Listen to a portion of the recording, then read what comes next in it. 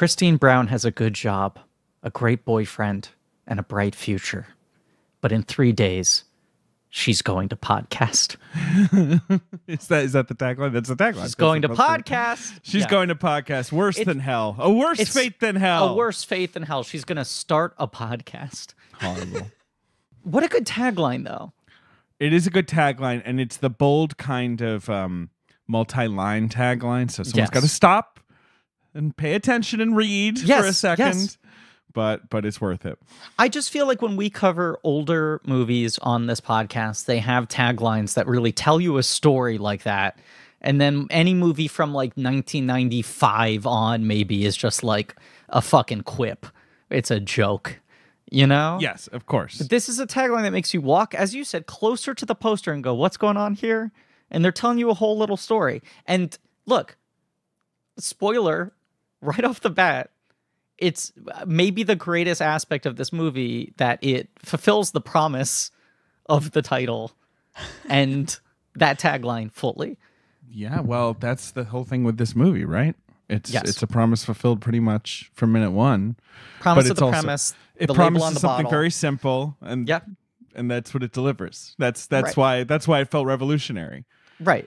People are like, is there more to this? Where's the B plot? I don't understand. Right. They're like lifting up the rug, or whatever. They're like looking in the kitchen shelves. Like, come on, there's something else. No, there's nothing else going on. No. Also, like 5 minutes before it ends, you're like, I'm a fucking idiot for taking the title literally. Of course, that's just an evocative title. That's a thing they call the movie. Who cares? Whatever. And then, I mean. I don't want to be too hyperbolic here, but in that sense, it's kind of one of the greatest endings of all time. Just how abruptly it fucking pulls the rug out from you, does the most extreme thing and ends. Yeah, I mean, spoiler alert, she gets dragged to hell. It is the ending. I mean, it's the best last minute of a horror movie that I can remember. Like, truly, I really think so, yeah. Because there are other horror movies that play this game of like, whew, it's all okay. We're in the clear. We're in the woods. And then usually the worst they do is like you see that the person's still alive.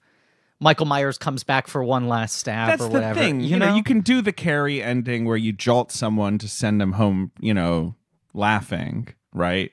Mm-hmm. And that's fine.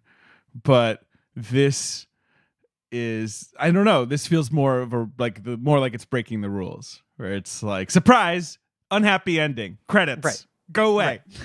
Right. Title again and title then credits. Card. Yeah, title card. Goodbye. There's nothing more. I do remember the first time seeing this movie, I was like, oh, I like getting kind of like annoyed at the end. I was like, we're not even going to get like like I thought at least we were going to see her, foot dragged to hell, or like she's going to be partially dragged to hell and then escape. Mm-hmm. But with 2 minutes left on the runtime, like she hasn't even. Did I say on the runtown? Yeah, on the runtime. Come on down to Runtown. Or I think maybe I thought that like the villain was going to pop out of a train because they're at a train station. It would be like one of those corny endings where you just like the Michael Myers like, and there she is. I wonder Here's if what I someone will get thought. dragged to hell. Because I had never seen this movie before. I thought because she had gifted the button kind of inadvertently to Justin Long by like leaving it behind in his car, that he would get dragged. He was going to get dragged to hell. Right.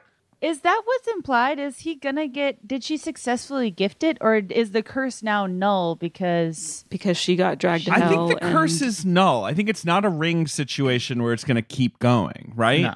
No. But right. I mean this with absolutely no offense to Mr. Justin Long, who we will, I'm sure, discuss.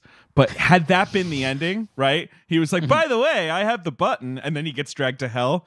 The audience just bursts into cheers, right? Like, I don't mean that in a mean way. I just feel like everyone's like, right? Like, that would be the... I want to give him credit. I think he's perfectly deployed here, and I think he understands how this movie is using him. I agree. I agree. But I think it's another incredible thing about this movie that it's like, this is the stock character that exists in all of these films that's like the boyfriend that's a little too glib, a little too jokey. And this movie somehow frames him perfectly where it's like, this character isn't annoying to the audience. This guy is annoying in the universe he's in. Yeah, You know? sure, Like, sure. I just feel like you're just constantly like, dude, you're just being a little disrespectful. In every scene, do you always need to make it into a joke? Yeah, like it felt kind of like a cool. I mean, I guess subtle's not a word you can really attribute to this movie in any way, but I feel like it's like using the same kind of qualities that would be attributed to Justin Long in past movies as likable. Right. And actually in this same year, because I think this is the same year as He's Just Not That Into You. Yeah. Where Yes. he's playing a similar character, but in the universe of that movie, we love him and he's hilarious. And he, ends up dating Jennifer Goodwin or something? Jennifer Yeah. Goodwin. Yeah. God, what a disaster. He was in eight movies and a cameo in Funny People in 2009. Okay, He was wait, in can we do the 8 list? movies. Can we do the list? Can we do the list? Can we try to do the list? Yeah, Okay. some of them are, smaller. So, Drag Me to Hell, He's Just Not That Into You. He's in Yeah. Redo, the fake movie and Funny People where Adam Sandler turns into right. a baby. right. okay. That's his Right. cameo. Yeah. There has to be a Vince Vaughn movie that year, 2009. Is he in a Vince Vaughn movie that year? Not that I'm seeing. No, I feel like Vince would always flip him No. a scene. no, the other ones are a bunch of garbage. Oh, well, I would say that there's one outlier in there. Which is? You got the Squeakquel in there. You do have the Oh. squeak. Reprising the role of Squeak of I was gonna He say is Squeak Squeakquel Alvin. himself. Of Mr. Squeak. He's squeakalizing his performance in the original film. Yeah. Wait, who And are the other Justin Long chipmunks? as the Squeakquel. Who are the other chipmunks? Yeah, who Justin played the Long is chipmunks? Alvin. Jamie, Right. I don't want to cut you off here. I can see you're excited to share the news. Oh, okay. Well, okay. Here we go. Let's see. We've got. Who are? Is it Zachary Levi? He's or the is he a replacement person? for Dave Seville. He's Dave's like cousin or whatever. Jesse McCartney is Yes, Theo. Theodore, and Matthew Gray Gubler of Criminal Minds Of course. is Simon. Yes, he is. And then I believe the Chipettes are Applegate, Polar, and Ferris. That's right. Wow, incredible. A's Yeah. across the board. I regret bringing up Long's 2009 because it's actually a bunch of garbage. The other movies are Serious Moonlight, the the movie, the Adrian Shelley script Oh, that wow, Cheryl okay. Hines directed. Yeah. Uh-huh. Apparently, he has a small role in Still Waiting, the Waiting sequel. That's generous of him to come back, reprise his role. He's in a That is rom-com a terrible called sequel. Still Waiting. Yeah. He's in a rom-com called Taking Chances with Emmanuel Shakiri. Is that how you say her name?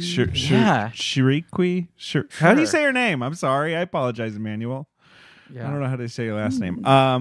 He was in something called Beyond All. No, that doesn't count. He was a voice in Planet 51 Oh, with sure. The Rock. Oh, And apparently, Griffin, and you can confirm this for me, he was in Old Dogs, a small role in Old Dogs. The The Walt Becker film. Not only is he in Old Dogs, I would argue he's the best performance in Old Dogs. Well, there you go. This is a big part and of he's my uncredited. Yeah, it's kind of rude. He should be first billed. He's like the only guy in Old Dogs who understands how to thread the needle, know exactly what movie he's in. I think he's very funny in Old Dogs. But yes, this is a really interesting, I think, subversion of just, hey, Justin Long, can you do what you're doing in every other movie, but can we change the context around you to make you seem just like insufferable? And yes, having him be dragged to hell at the end of the movie would be like the satisfying thing to the audience.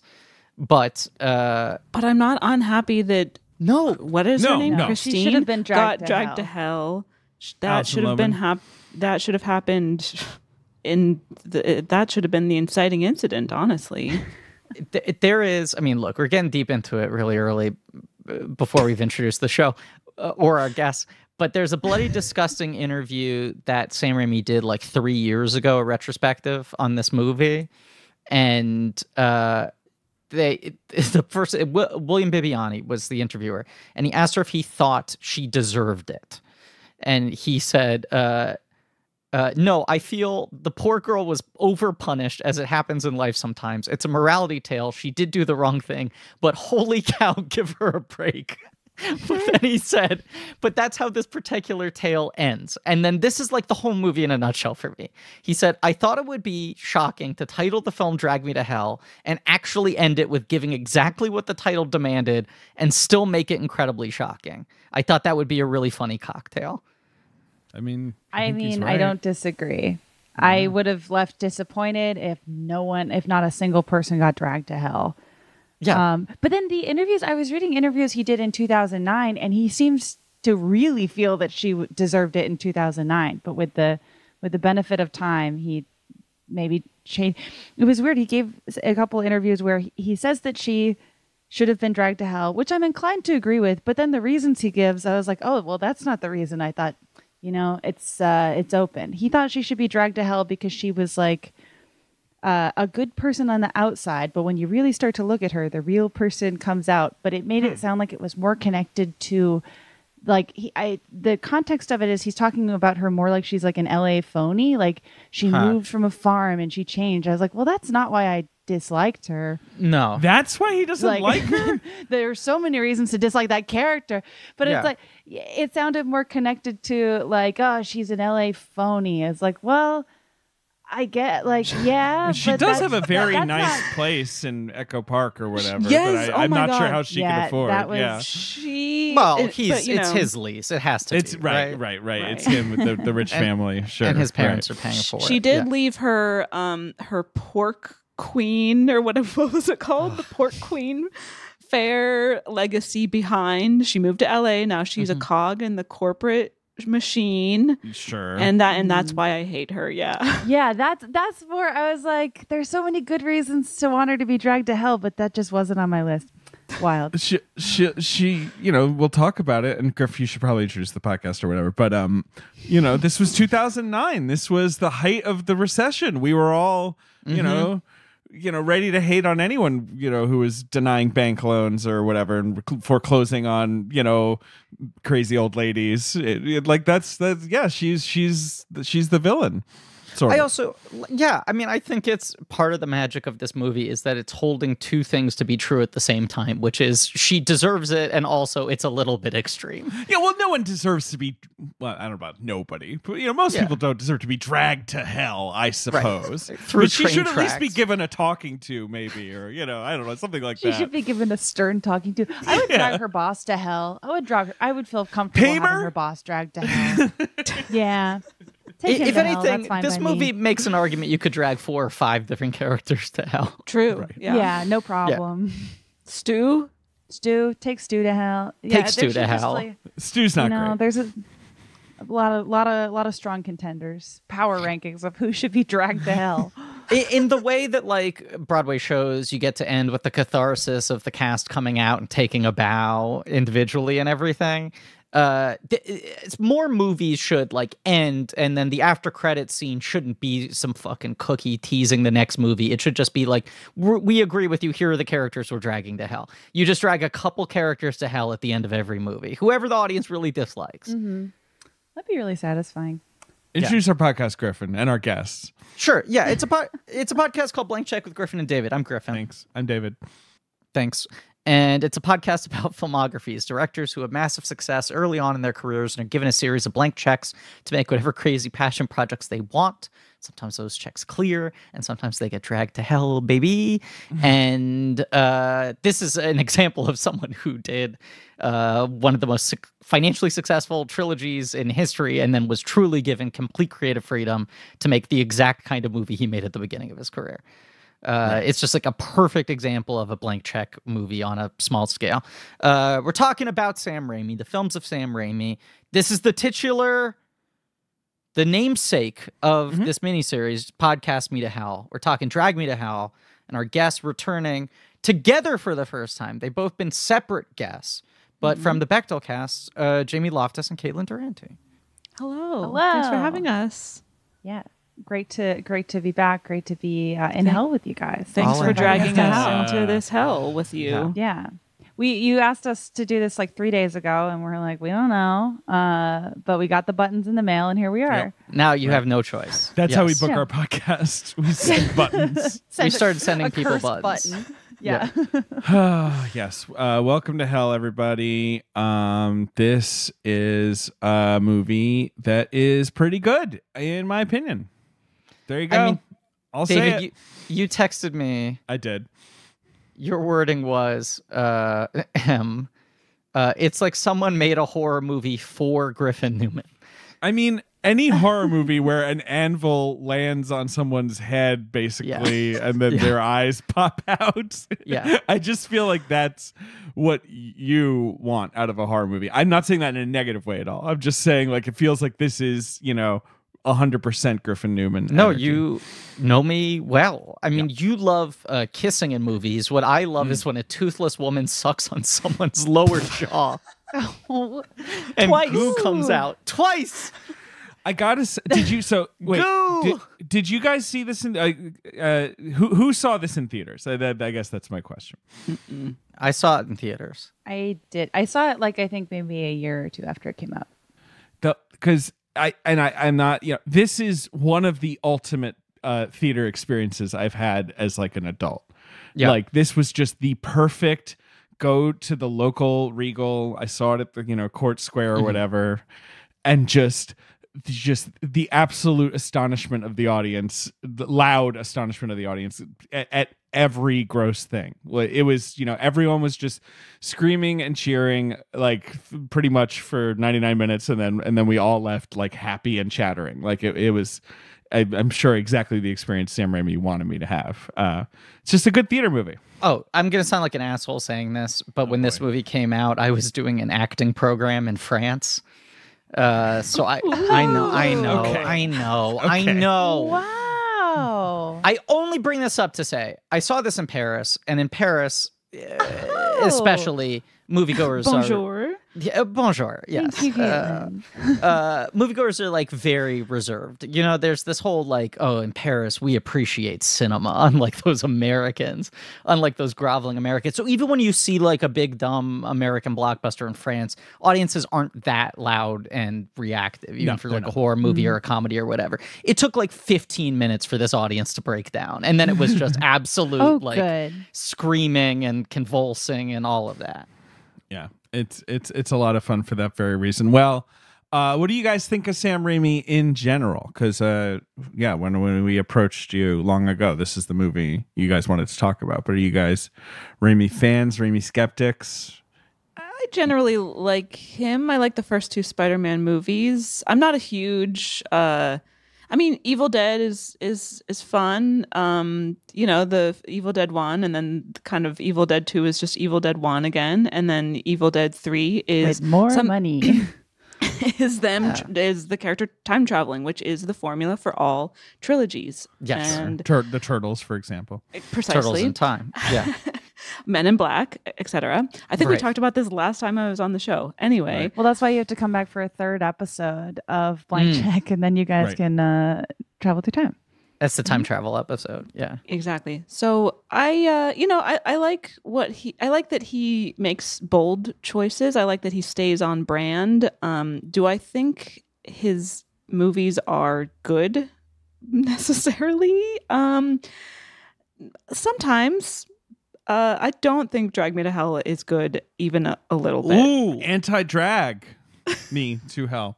Caitlin and I got some gripes. I'm not a Raimi completionist at all. I mean, Spider-Man 2 is truly one of my Rules. all-time favorite movies of my entire life. I've seen it's a it great 5 movie. trillion times. It informed my sexuality in I'm a a Spidey-sexual. very direct way. Oh, well, Via sure. Alfred Molina's You're performance. a fan. That truly, I don't think I'm underselling it when I say that performance. I wasn't even the thinking direction about of my life that, in some ways. Right, that movie has to be a Rosetta Stone for you. I mean, there's no other movie with that much brightly lit shirtless Molina, right?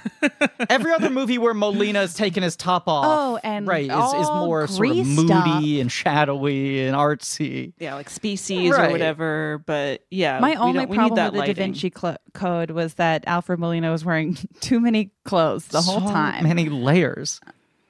I mean, I Robes on appreciate the robes. mystery, but topless Molina was a touchstone for me. And so for a while, just because I had such a big crush on Alfred Molina, I was like, Sam Raimi is my favorite director because he made Alfred Molina take his shirt off.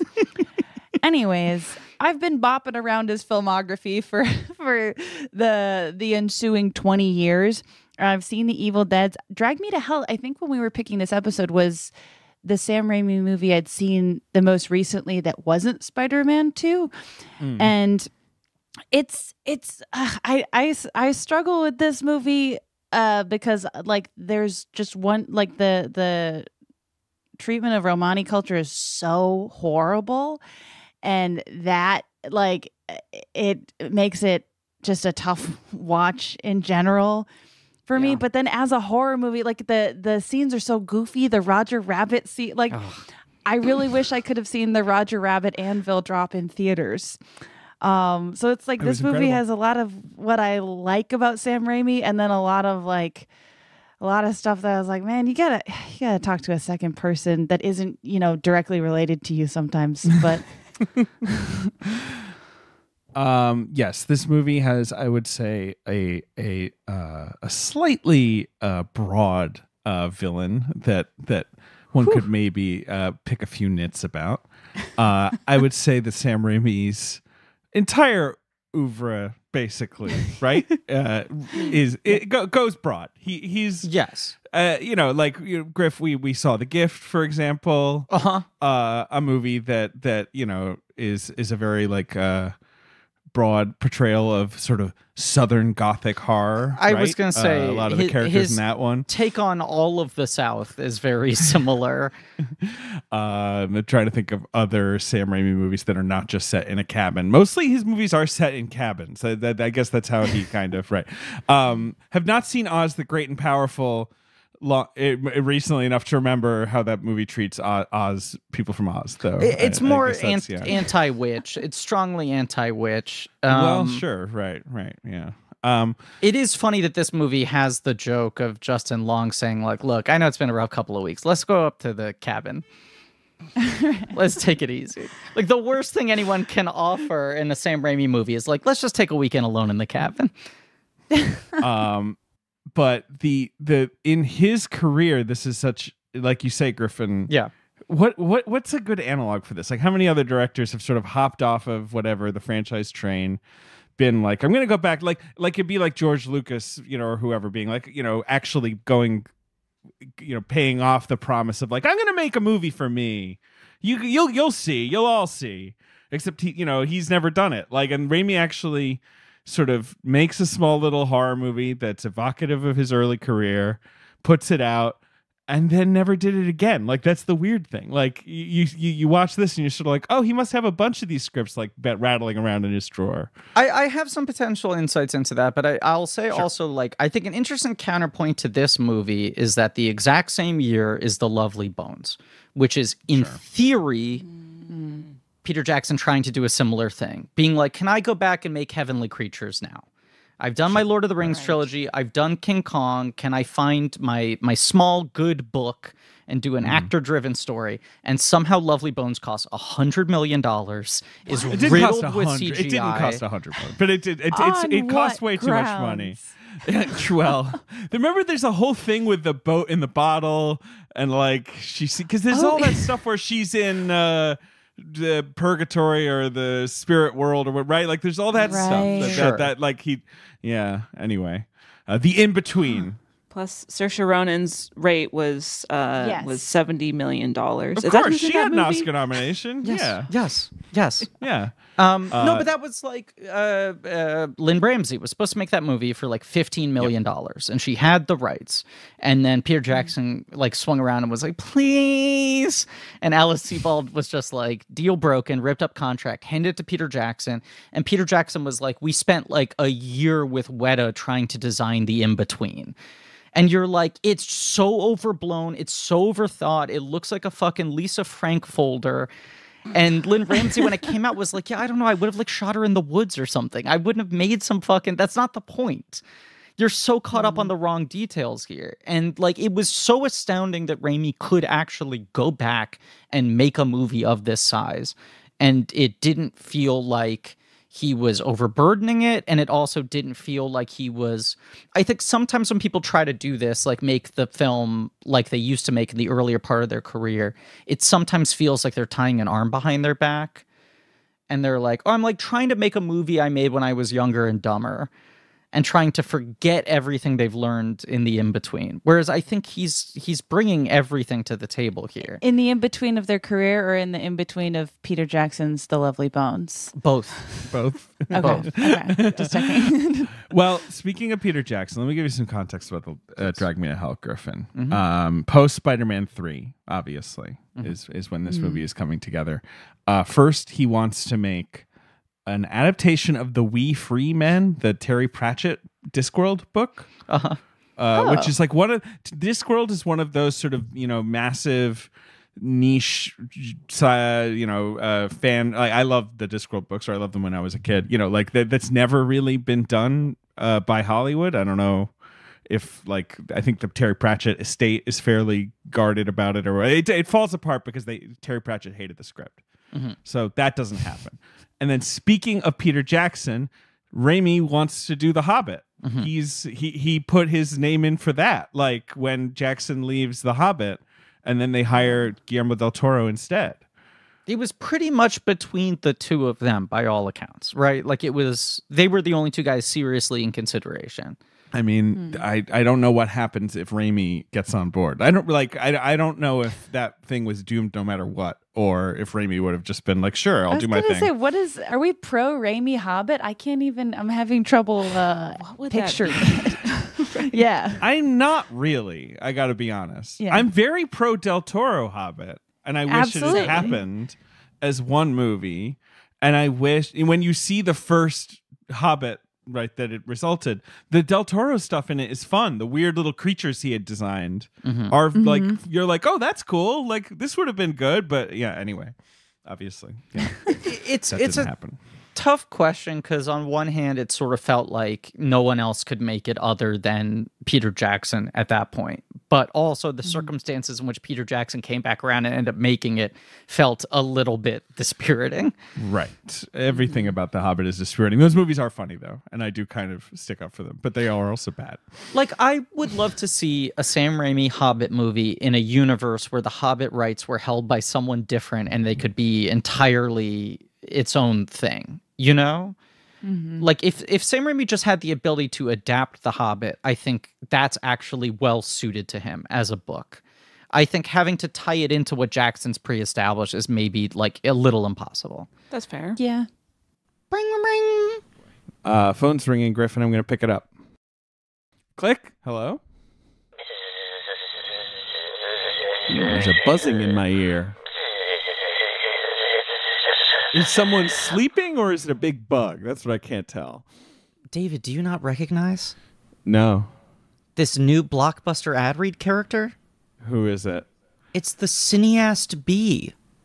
The Cineast Bee? Is this related to the Cineast Cow? Movie.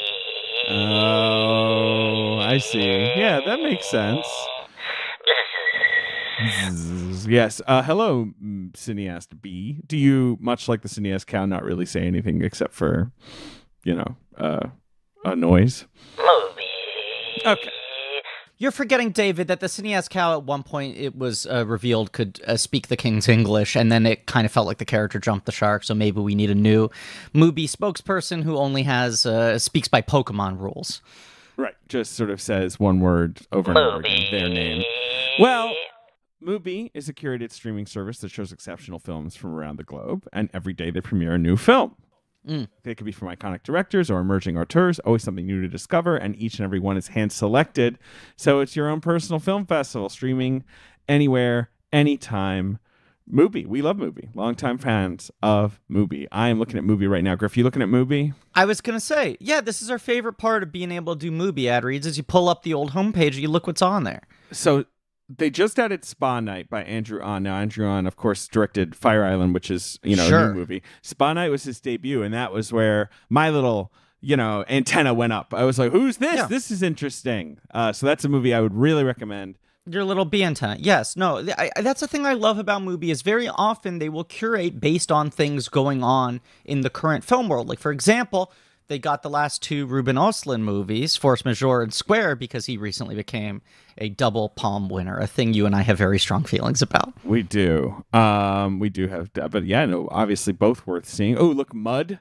You love Mud. Jeff Nichols is Mud, right? You're a fan of that one. I love Mud. I think that movie fucking rules. Here's the thing. David. Yeah. Are you seeing this? I'm scrolling down. Being Green, Jim Henson's early shorts. Oh, very interesting. Now, 3 of these are animated, 4, excuse me, but it also has 4 live action shorts. This is like pre-Muppets, including Timepiece, which I believe got nominated for an Academy Award. They're really, really interesting, entirely experimental short films. Those are hard to see. Yeah, sure. Well, Mubi often has stuff that you might not find anywhere else. And you can try Mubi free for 30 days at Mubi.com/check. That's MUBI.com/check for a whole month of great cinema for free. That's it. Mubi.com/check. That's it. Mubi. So this is a script he wrote with his brother in the 80s. Mm-hmm. It was called The Curse. So it had literally been like just in his drawer, basically, Griffin. Like he and it's what we said. It's just he gets together with Rob Tapert, the guy, his producing partner, who's been running Ghost House Pictures and making those, horror movies. What did they have, Griffin? Let's see. The Grudge remake. That was the big one. Boogeyman? Yeah. Boogeyman? What was Boogeyman? I mean, this was the thing. All of these movies would come out in January, open to $20 million, quietly make $50 million, and then disappear into the ether. Barry Boogeyman, Watson. Yes. Okay. The Messengers with Kristen Stewart, 30 Days of Night. Sure, that's Hartnett, right? 30 Days of Night was Hartnett, yeah. I don't remember The Messenger. That was the Pang brothers. Remember them? Right. It's Oxide and Danny Pang. It's a Kristen Stewart like farmhouse movie. Yeah, a sunflower farm in North Dakota is invaded by ominous darkness. I'm in. So, yeah, it sounds pretty good. Apparently he's inspired by no, I'm sorry. It's that there was a trend piece written in the LA Times that tied together him, Sam Mendes making Away We Go, Steven Soderbergh making The Girlfriend Experience, and Ang Lee making Taking Woodstock, which is basically like all these guys are trying to shrink it down. Like all these big shots are trying to go small again. I don't know if that's a trend. Those movies are all very different. Yeah, I was going to say, those are very different films. The thing I do know, I don't know if JJ pulled this up in his research, but that Raimi, after seeing Shaun of the Dead, handed the script to Edgar Wright and was like, you should make this. You're like a young me. And Edgar Wright was like, if I made this, it would be karaoke. Interesting. Like, I could do an impression of you and make this movie, but what's the point? Like, you should make this. I think that was kind of the thing, was that he pulled this script out of the drawer and said, like, maybe it's time to find a younger filmmaker to make this and I'll produce it. And I think Edgar Wright saying that to him was the thing that made him question, like, could I go back and make a smaller movie again? Apparently, Edgar Wright says he later visited the set of Drag Me to Hell during shooting. Sam Raimi was shooting in the graveyard. He was wearing his suit, as he famously always wears a suit on set, and was covered in mud, and saw Edgar Wright and shouted, "This is all your fault," at him. Yeah. So that's funny. Oh, that's great. Yeah. I did not know that he wore a suit on set. This is news to me. Fucking day. Yes. That he has this is whole fascinating. I'm a professional doing my job. I should, right? That's his thing, right, Griff? Right. There's something very like squeaky clean and like straight arrow about Sam Raimi where he's like, well, I make pictures for a living and I take the job very seriously, and so I wear a suit to show respect to the cinematic arts. Right. I was gonna say that's very like grew up in Michigan of him. Yes. Right. That's like it's like I am at work and this is my suit. Yeah. Was he wearing a suit? Wait, was he wearing a suit when he was directing The Evil Dead when he was like 12? I think he was 12 canonically years old, 12 of course. when- yeah. They called him the Yeah. Wonder Boy. I mean, I think he was. I do think that is his class. I mean, maybe not for like the first Evil Dead. Like there you see pictures of him in like a button down or whatever. David. Okay. In What's up? our Quick and the Dead episode, Remen Mars, our Yeah. guest, was asking about the timeline of when Raimi starts wearing the suit. So JJ, our Oh, researcher, that's right. That's dug right. in and he sent us a thread. the best. Okay, so he said he showed us a forgot about picture from Evil Dead 2 where he's wearing shirt and tie, but like short sleeve white button down shirt with tie. Like he looks like Michael Douglas in Falling Down, right? And then by Darkman, long sleeves tie. By Army of Darkness, jacket. But it's not a proper So suit. he keeps it's upgrading. like red jacket, shirt, Right. tie, He's slacks. inching. Right. Right. I mean, the man knows how to build canon over time. Good for him. Yes. And then Wow. I think it's somewhere around Quicker Dead and Simple Plan where it's a proper suit. It is a grown-up's suit. Oh, I don't know what I thought would happen. When you Google Sam Raimi's suit, it's a million pictures of the Spider-Man suit. Oh, I don't Sure, know what I I thought get would it. happen. Sure. That's rude, I believe actually, you. though. Yeah. Yes. The only other thing he says about developing this, apart from the fact that he just tried to get someone else to make it, I guess because he couldn't trust that he couldn't make a small movie, was that he wrote it with Ivan a zillion years ago. It's all made up. Obviously, it's This all movie's total not nonsense. based on a true story? No, but I mean, like, it's not based on anything. It's not like some piece of myth. You're saying or, it's not based on lore, right? Right. Sure. Right. He was just like, we just wanted a movie about a character who commits the sin of greed and has to pay a price for it. It's in every mythology or whatever. Right. Like, he's just like, it's like we were trying to be as simple as possible. He calls it, I want to find, serving up spaghetti and meatballs, but pretending it's a full course meal. That is, Sure. he just wanted it to be as dumb and stupid as possible. Is his apparently Marty Noxon, who people probably know best from Buffy, Vampire Slayer, and other TV shows, rewrote the script, and then they decided not to use her rewrite because it was like smarter. Is the way he puts it. We like the direct, dumb, stupid version. is what he says. She wrote a movie that you and I defend a lot, the Fright Night remake, movie. which is an example of like this movie's a lot smarter than it needs to be. Y'all seen the Fright Night remake with Colin Farrell, Hot Colin and Farrell? Anton Yelchin? Oh yes, I have, but I don't remember it very well. Do you like Colin Farrell's arms? Yes. Then I recommend it Okay. Yeah. with If a that's lot the- of if emphasis. that's the bar for entry, I'm in, baby. I'm just saying, like, there are other things to recommend about that movie. It's got Poots. It's got sexy David Tennant. Really good with, David like, Tennant. Yeah. eyeshadow. He plays like you know. Chris Angel, mind freak, essentially. Yeah. Right. Right. But I mean, like, Oh, that's if so good. if I was like on the street trying to get someone to come to a preview of this movie with like Yeah. a clipboard, I'd be like, "Hey, do you like Colin Farrell's arms? Anybody? Anyone like Colin Farrell's arms You have specifically?" a full theater in 2 minutes. Exactly. I got a movie that's about 80 minutes of that and then 20 minutes of plot. So if I'd you're even interested, right. If I could unpack that further, I would say obviously the arc of Colin Farrell's career is he was like they tried to sell him to us as like this is the hottest guy in the world, right? And it never fully connected with the audience. And then he sort of refound himself as a character actor. And Fright Night is the one movie where he figures out how to make being hot part of his character acting. Like it's like weaponized hotness in modern Right. character It's a actor special Colin skill. Farrell. It's a very special skill. He's like traditionally hot in that movie, but good. Oh, that's a Craig Gillespie movie. It is Craig Gillespie. Such a weird career, Craig Gillespie. one of the weirdest careers. Yeah. He is very hard to pin down because he also made the what's it called? The Finest Hours. Is that what it's called, Griffin? Yes. The Chris Pine, he's got the boat movie where he's in the boat. Man on a Boat. Ben That was Foster, him? Eric Bana, Casey Affleck. Where it's like, well, how does this guy pick his projects? Right. It's so funny. Cruella, Mr. Woodcock. He did do Mr. Woodcock. Right. That's right. Then there's the I, Tanya, Pam, and Tommy lane, which seems to be what he's doubling down on now. Sure. Right. Yeah. Right. Like biopic-y stuff. But then The Finest Hours, I've probably shut it out before. Chris Pine going like, we got to get over the bar. We got to go rescue that boat. Gotta All get that It's boat. so good. Yeah. All right. So this movie got a $30 million budget, and Elliot Page was going to be the star. And I remember that. I remember the casting announcement. And I think it was a SAG strike problem, or there was some scheduling reason.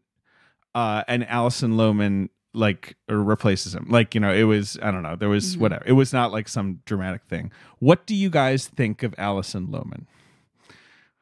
We have to have the Alison Lohman conversation. This is, for all intents and purposes, her last movie. She marries Brian Neveldine, or is it Mark Neveldine? I get them confused. Neveldine Taylor, who did Crank and Ghost Rider, Spirit of Vengeance, and all those wacky movies. She marries one of those guys the year this movie comes out, and since then she has had 3 on-screen appearances that are all cameos in movies that he directed or produced. This is Do we her. know why that is? She was like, I got married, I had kids, I didn't want to act anymore. Oh, okay.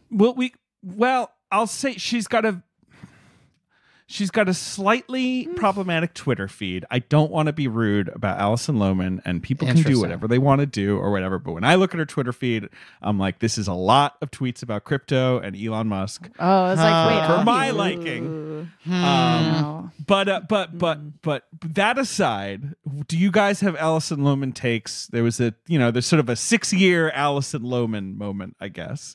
Starting with White Oleander, coming to this, right? You got Big Fish, Matchstick Men, Flicka. Yeah. Flicka. I was a Flicka head at the time. Of course. I liked. You got flicked. I caught the flick, and I love a horse girl with some horse hair, horsing around. I don't know if I have a really strong take on her. I was like, she's fine. I don't know. She in my head, she could have been a bunch of people. Knowing that Elliot Page might have done the part, you're like, yeah, that would have probably been a better performance. But I agree, I don't know. but I think she's good at being upset and screaming, and and there is something to the performance. You do buy that she, whatever, kind of might sell her soul to be a middle manager at Citibank or whatever. Right? Yeah. That's sort of the crucial sure. thing, right? You can't just be like, oh, this is a wide-eyed innocent. You need a little bit of that to go with it. I loved Alison Lohman in this. I think it's a pretty great performance. I think if anything, it's perfectly deployed. Her whole thing in this period, and it is truly a 7-year career where she was everywhere, was just she was unbelievably gentle, right? Everything about her, she looks like an Anne Geddes baby portrait, and her voice is so slight, and everything about her just felt so kind of fragile. And so there was a lot of her playing deeply emotionally wounded people, or playing kind of saintly, impossibly perfect love interests, and things like that. And then this is Flicka's best friend. Flicka's best friend. I'm sorry. That's the other thing she would get typecast sometimes as, is Yeah. Flicka's best friend. Specifically, Flicka's best friend. Yeah. Right. I remember the Elliot Page thing being really interesting at the time, because that sort of position that an actor can get into post Oscar nomination, where it's well, you haven't won, but you had, especially for Page, where Juno was such a big hit on top of it, but your profile has grown so significantly. And now there's this question of are you a movie star? Are you a leading star? What do we do with you? And Page, I think, especially post Juno, had such a specific persona in people's minds. I think there was the assumption of just you can make 3 more comedies like that. You can be the acerbic, fast talking, quippy person, which seemed to not be of interest. I have to imagine, just in terms of timing, that Inception is the thing that takes Page out of the running for Probably. this. Right. A different movie with Dilip Rao. Dilip Rao, who Right. had one of the most incredible What a run. 18-month runs for an actor who also seemingly like disappeared. Yeah. Well, James I Cameron believe he's in kidnapped him, Avatar right? too. He's yeah. in both of the. I think that James Cameron kidnapped him. I think so, because he's in maybe all 4 of the Avatar sequels. Well, I think we only know that he's in the first 2, but the next 2 are real mysteries. But Sure. yes, he is. He's been down there filming with Joel David Moore, who tried to market correct Justin Long, of course, himself. I hope for his sake it's worth it. That's a long time. It does seem tiring. Yeah, he was in one episode of Mr. Robot. That's the thing. It's Wow. like, right, Drag Me to Hell, Avatar, Inception, all in 18 months. And then it's like one episode of Mr. Robot, one episode of Children's Hospital, 2 episodes of Touch, 1 episode of Z Nation, a lot of short films. And 3 movies I've never heard of. Remember Amnesia, kind of an oxymoron, Extracurricular Activities, and Biba Boys. I'm looking at his Twitter feed. He hates Elon Musk. Good. I'm just going to tell you what everyone seems to think of Please. Elon Musk. But he's retweeting a lot of Avatar stuff. So I guess he's excited for that. I don't know. Thank God. He was dunking on Scott Walker the other day. He tweets a lot. Just tweet less, Dilip. Come on. Let's more movies, less tweeting. I think as much as I am an Elliot Page fan and probably prefer Page as an actor in general to Loman, I do think Page might have been like a little bit too hard edge for this movie, where I think the main game Raimi's playing with this film is like, this is someone who is so sure that she is a good person, you know? Like, there's something about how innocent Alison Lohman reads, where when she starts to get like angry and bitter stuff, it feels more subversive. But also that like her being cursed feels more subversive, if that makes sense, you know? Like, especially coming right off of Juno, you're just going to be like, well, like, but Paige is always going to be the smartest person in the room, you know? Right.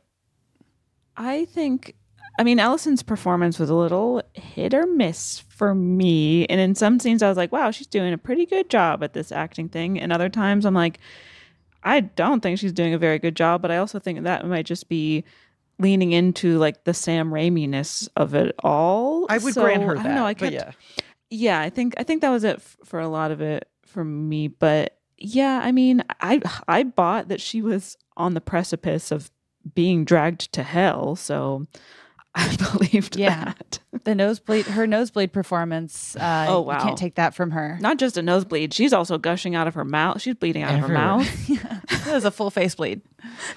It is a full face bleed. David Paymer really kills that scene. There's a thing on the Blu-ray, the Shout Factory, Scream Factory release that I guess was a couple years ago, where they did like a sit-down interview with her, which is just kind of like rare because she's pretty much stayed out of the public eye other than tweeting pro Elon Musk, Johnny Depp stuff for the last 10 years.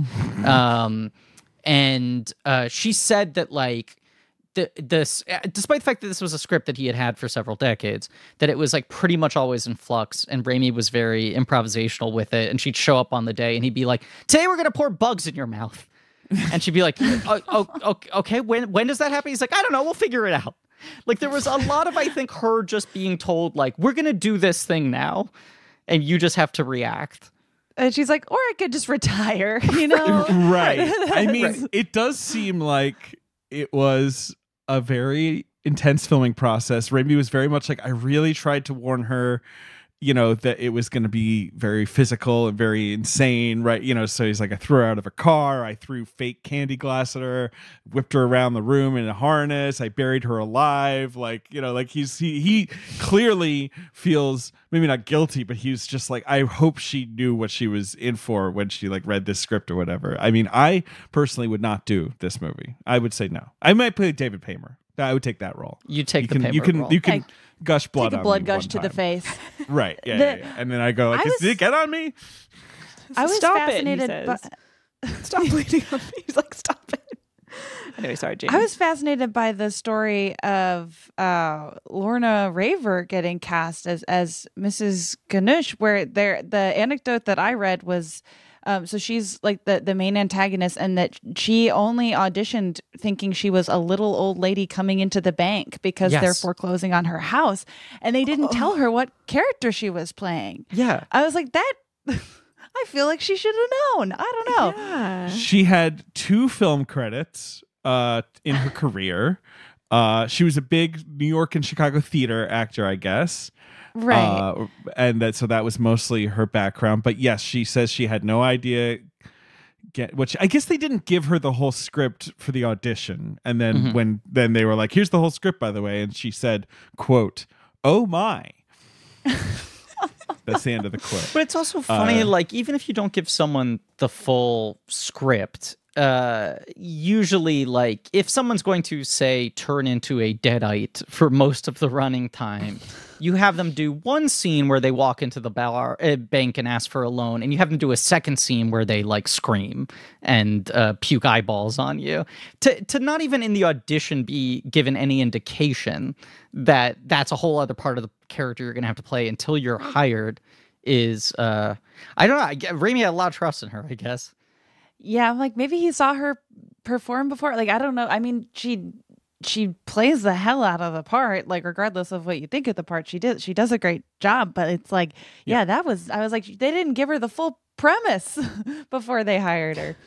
I don't know. I mean, Raver says, like, look, they were great stunt coordinators, and the doubles showed Allison and I exactly what to do without hurting each other.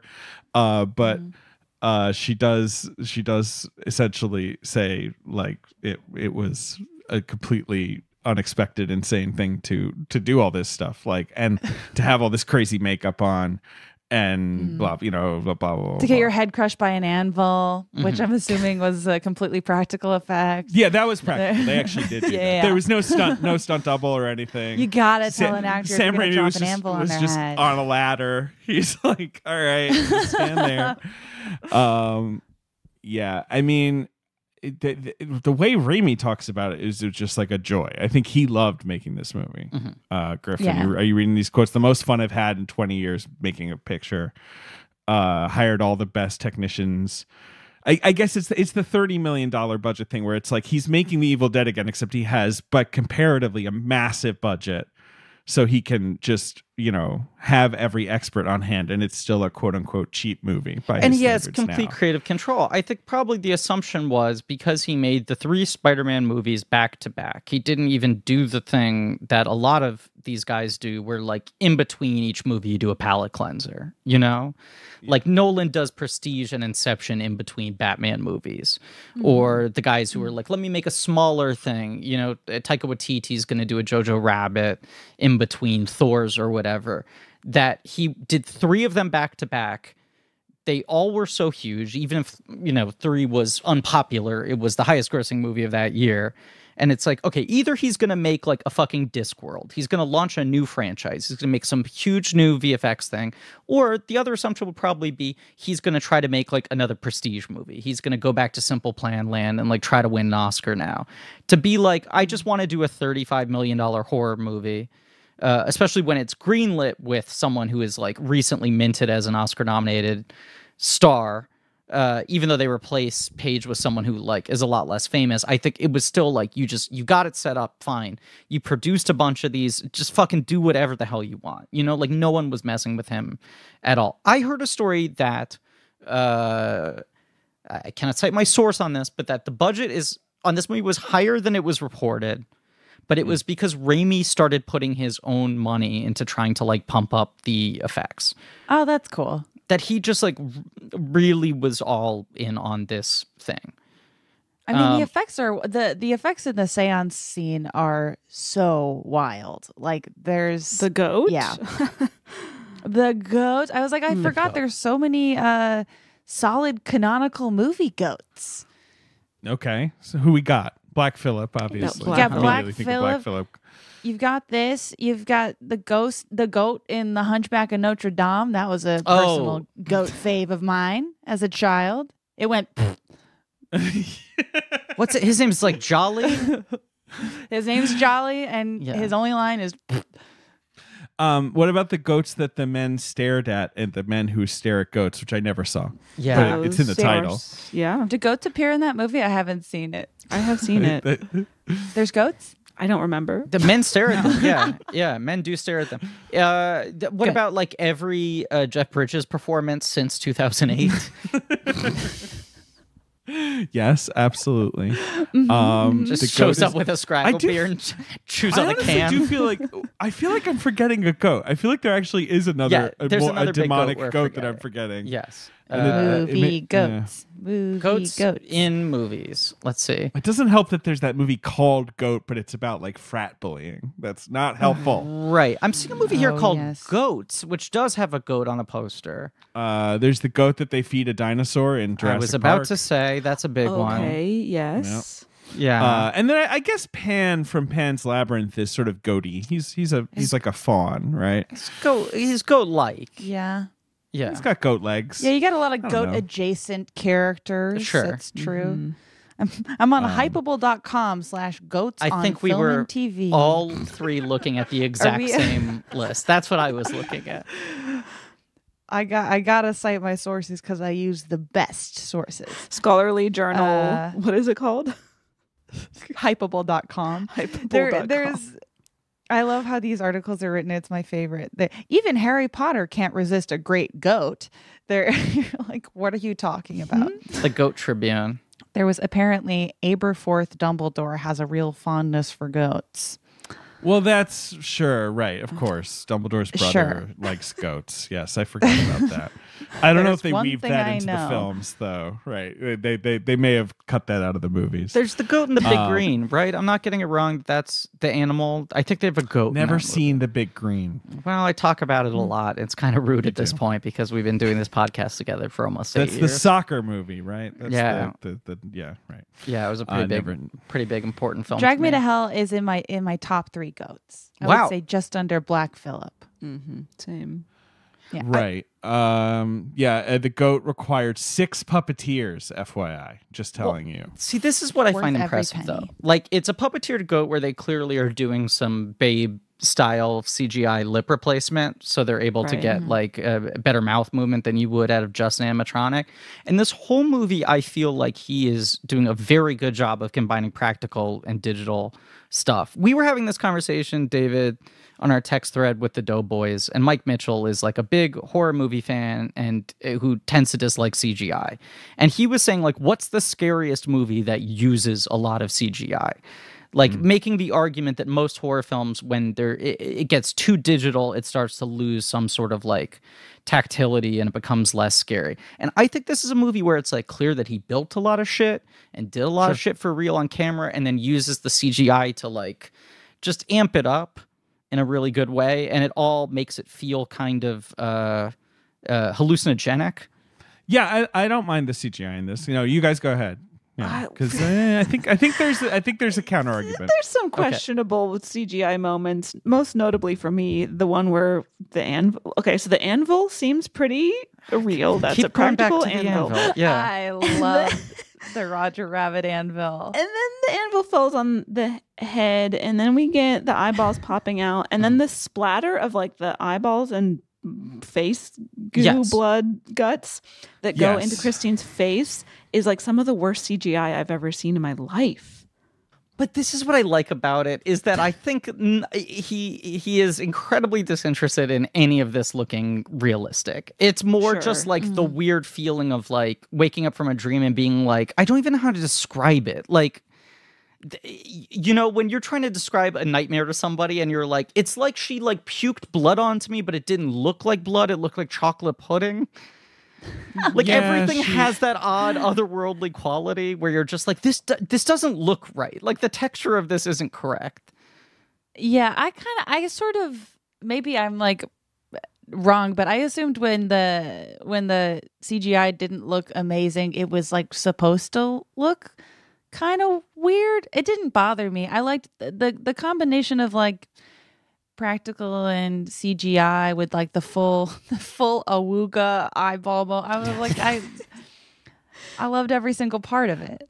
I'm pro any of that just because it seems within the tone of the film. There's a world where this movie's trying to be more serious, and then that's where your brain breaks because you're like, well, wait a second, this is obviously fake or whatever. And instead with this, especially because anytime something like that happens, then it goes away really quickly.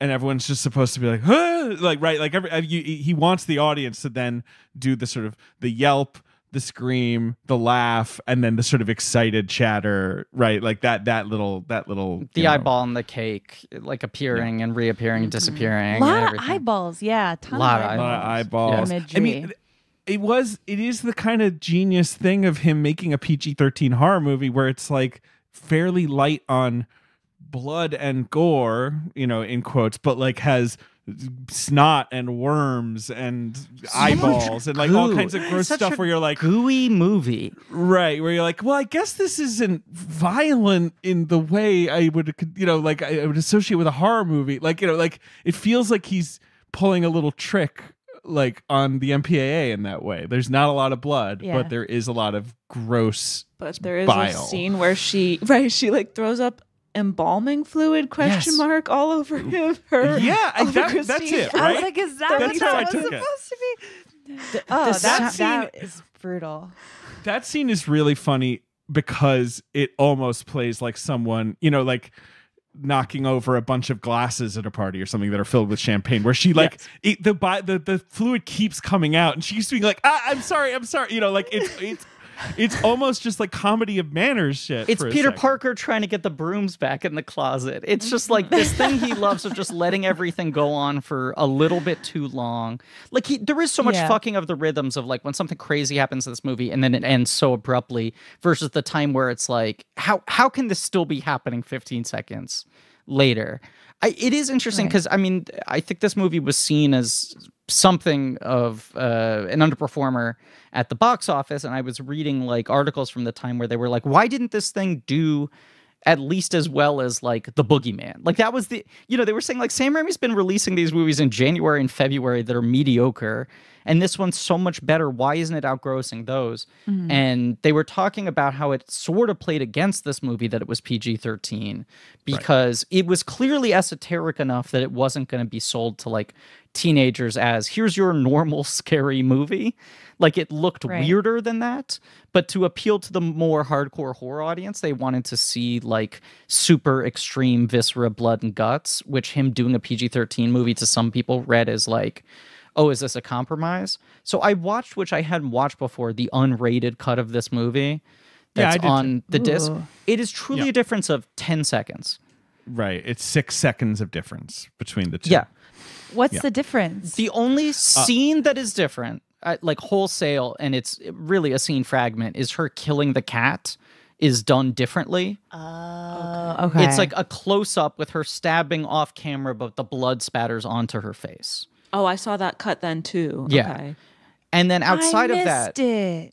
That's a good moment, but it's like outside of that, it's literally like an extra frame here, an extra shot there. When she does the CGI puke of the eyeballs and the goo, it's more red, whereas in the theatrical, it's more brown. Like it's like tiny, tiny differences like that. Okay. I didn't bother.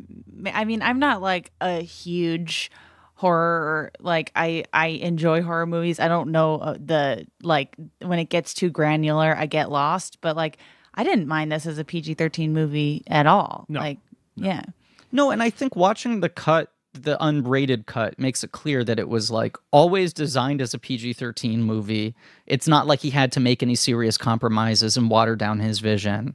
And he gets a lot in there. Like we watched the Evil Dead remake for Patreon, which the whole marketing campaign on that movie was like, you're not gonna fucking believe how bloody this fucking thing is. It's rated R. Like all the posters and taglines are like, it's fucking bloody. And I feel like this movie is more upsetting on a sort of like goo and viscera level than that film is, despite just using different colors and like non-blood substances and sound effects. This movie gets such good fucking The use. sound design. The fucking like Jello budget the Foley artist must have been given on this film.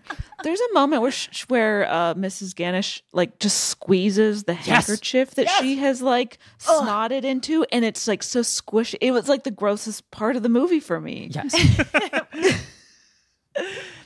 I'm also, I'm more gross. I don't want worms on my face. I'm not afraid of Evil Dead happening to me. That's not going to happen to me. That's not Right. That's not going to happen. I don't know, worms on my face. Seen Evil Dead so much at that point, especially by 2009. It's like right. we know what that is. You've seen it happen.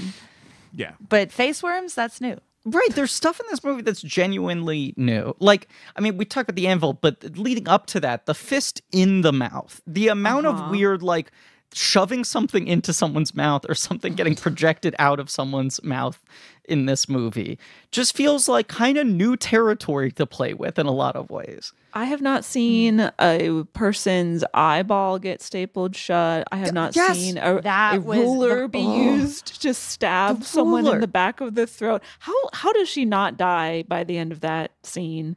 But instead she has the strength to pick up a cinder block and throw it through the window of a car.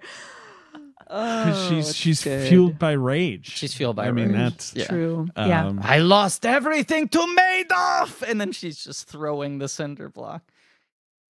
David? Yeah. I don't mean to put you on blast on Maine. Okay. Well, you don't have to. But I've sensed recently that something's a little wrong with you. Okay. What do you think's the matter? I don't know. It just feels like there's a hole in your soul. That there's a struggle that you're holding on to very tightly. Okay. What's that? I've just gotten the sense, and correct me if I'm wrong, but I think I've become pretty good at reading you over the years of our friendship and work collaboration. I've gotten the sense that you've looked at your business's hiring from every angle, but there's something you feel like you're missing. In your core, David, you know it could be faster. You're right. I need Indeed. Well, I have some good news. You're right. You are correct that you do need Indeed. Because it's the hiring platform where you can attract, interview, and hire all in one place. You don't spend hours on multiple job sites searching for candidates with the right skills. It's a powerful hiring partner that can help you do it all. And this has been weighing on you so heavily. You've been notably like 6 inches shorter because you're slouched. It's affecting your home life, your work life, your friends. Look, yeah, I know, because I'm not using time-saving tools like Indeed Instant Match, assessments, virtual interviews. Nope, none of those. With Instant Match, 80% of employers, over 80% in fact, get quality candidates whose resume on Indeed matches their job description the moment they sponsor a job. That's according to Indeed Data US. That's good timing. The moment is good. Even better, Indeed's the only job site where you only pay for applications that meet your must-have requirements, right? You're not just casting a wide net. Indeed's such an unbelievably powerful hiring partner, delivering 4 times more hires than any other job site. All of them combined, in fact, according to Talent Nest 2019. Yeah, but I bet no businesses worldwide use Indeed. I bet there's just sort of no track record here, David. I'm going to actually tell you that 3 million businesses worldwide use it.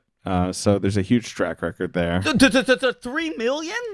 More than, I think. More than 3 million. And if you sign up for Indeed now, you will get a $75 credit towards your first sponsored job. Plus, you earn up to $500 extra in sponsored job credits with Indeed's virtual interviews. Visit Indeed.com/check to learn more. Claim your credits at Indeed.com/check. Indeed.com/check. Terms and conditions apply. Need to hire? You need Indeed. That blows my mind too. Of like, I don't know much about if at all how much like revising of the script took place, but like how perfectly timed it was for a movie about a loan advisor going to hell. Like I can't imagine a better time for that to happen, except maybe like later this year or something. Right. Yeah. Right. Exactly. Yeah. Except in 3 to 4 months. But no, yeah. I think because the film must have, when did this shoot? Like 2008, right? I mean, right, but like probably pre, Lehman Brothers or whatever, and so it is funny how it just, I remember when it came out, people were like, oh, this is like So timely. quietly, accidentally, whatever, timely. It just kind of like and it perfectly is. met the moment. Yeah. I mean, so, watching all of these and sort of trying to find the through lines as we cannot help but do, you realize how many of Sam Raimi's movies are like morality tales in one way or another. There's something very square about him in that sense, where I think he's really fascinated by these sort of very pure, like, someone is faced with a decision and they make one decision and the rest of their life spirals out from that one decision. And in most Sam Raimi movies, it is a decision that curses them for the rest of their lives, right?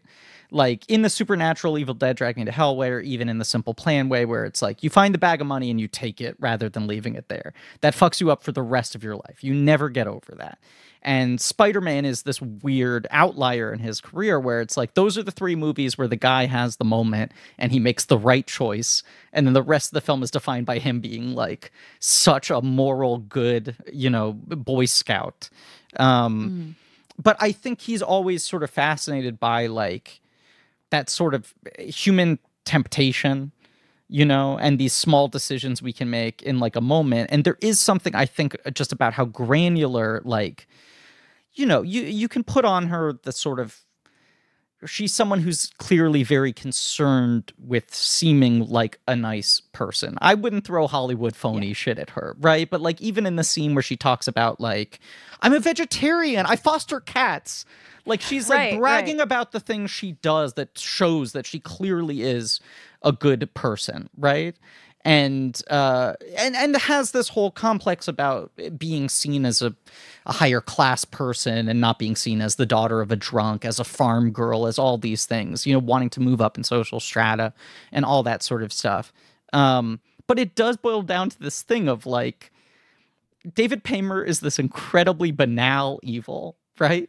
Right. Mm-hmm. This guy who he's not putting too much mustard on it, very matter-of-factly says like, look, when people lose their house, we make bank off of that.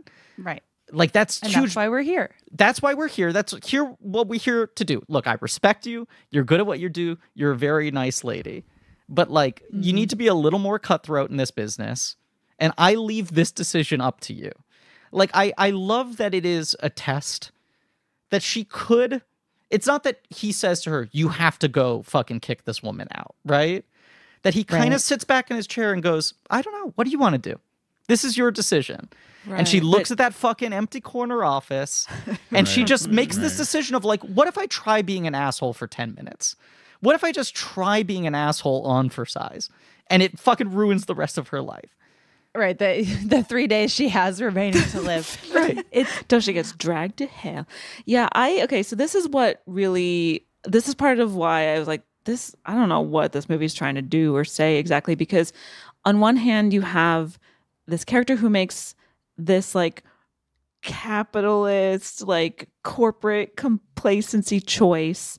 And from that moment on, I'm not on her side. I'm not rooting for her. I'm on Mrs. Ganish's side. Like, fuck Christine. She sucks. But then the movie frames her as like any horror movie protagonist generally does, as like the character that we're rooting for. Like, oh no, she's being haunted. She's being tormented by demons. I hope she figures this out and it all stops. But then the movie does end in such a way where you're like, yeah, she got dragged to hell, and deservedly so, because she admits like, I just made this choice out of corporate greed and so that I could get a promotion. But like, I spent the whole movie being like, well, I'm not rooting for her, so I don't care what happens to her.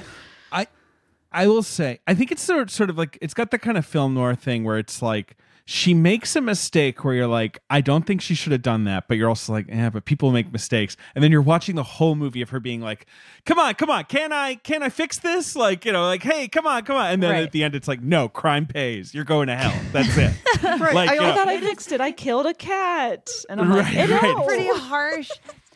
The moments that like, I don't know, there were like little moments with her where I'm like, there's probably more of me in a moment like that than I would care to admit. Like when she shows up at Mrs. Ganish's house, not knowing that her funeral is actively taking place, and is like, there to apologize, but also gets defensive when she's like, she just like can't really handle being directly called out for anything, which I think is like a pretty human response to that sort of thing. But when Mrs. Ganish's granddaughter is like, what the fuck are you talking about? Like, just doesn't buy her story at all. She like, you know, turns to pudding. And then randomly fat shames Christine in a weird way. That was one thing where I was like, Sam, like, really, the Raimi brothers are gonna school us on this? All right, like, well, there's a lot of readings on this movie that I doubt Sam Raimi intended, that people are like, this seems like a movie about a girl with a massive eating disorder, because so much of her like discomfort is around eating. She refused, and so much of the horror is around like stuff going in her mouth or coming out of her mouth and stuff like that. That like the cake scene, like that she seems to be almost like seized with like anxiety around and it, like, you see it with obviously her you know, the photo, the swine queen photo, stuff like that, right? Like all that stuff. Like, so God knows, again, it's like, I feel like if you sit Sam Raimi down, he'd be like, no, I was just trying to make a stupid movie. Like, it's not like he's ever had any kind of highfalutin take on anything he's ever done. Like, every interview with that guy, he's like, I was just trying to make a movie about a guy who's trying to, you know, do a thing. Like, you know, he's very simple about everything. But, you know, I have read takes like that. There is that school of filmmaker who avoids any accepting or sort of taking on any reading of their movies as correct, right? And just goes like, I don't know, I just made a movie, like whatever it is, which I sometimes find a little annoying. But I also think, as a counterpoint, anytime a filmmaker comes out with some sort of heady take on what they were trying to say in their movie, it immediately goes viral on Twitter as like, get a load of this fucking clown. Why won't they shut the fuck up? Don't tell me what your movie is. Let me judge that, right? So it's hard to tell with Raimi, because I do think first and foremost, he is like an entertainer. I think when we were watching For Love of the Game and The Gift, David, and it's sort of like, why is he making this? Why is his personality getting lost in this? It's because I don't think there's like, he loves to put on a show and he loves to get an emotional reaction out of his audience, right? I think his two favorite things are to like put his lead character in a vice grip and then by proxy put the audience in a vice grip. Like, he loves having these characters he can torture and test in some way and making that feel very visceral and very emotional and very heightened, so that he's really playing the audience like an orchestra or whatever. And I think what's interesting about him is, excluding Spider-Man, who is this like almost biblical, like Jesus-like figure of like the moral balance, right? After he makes his like mistake.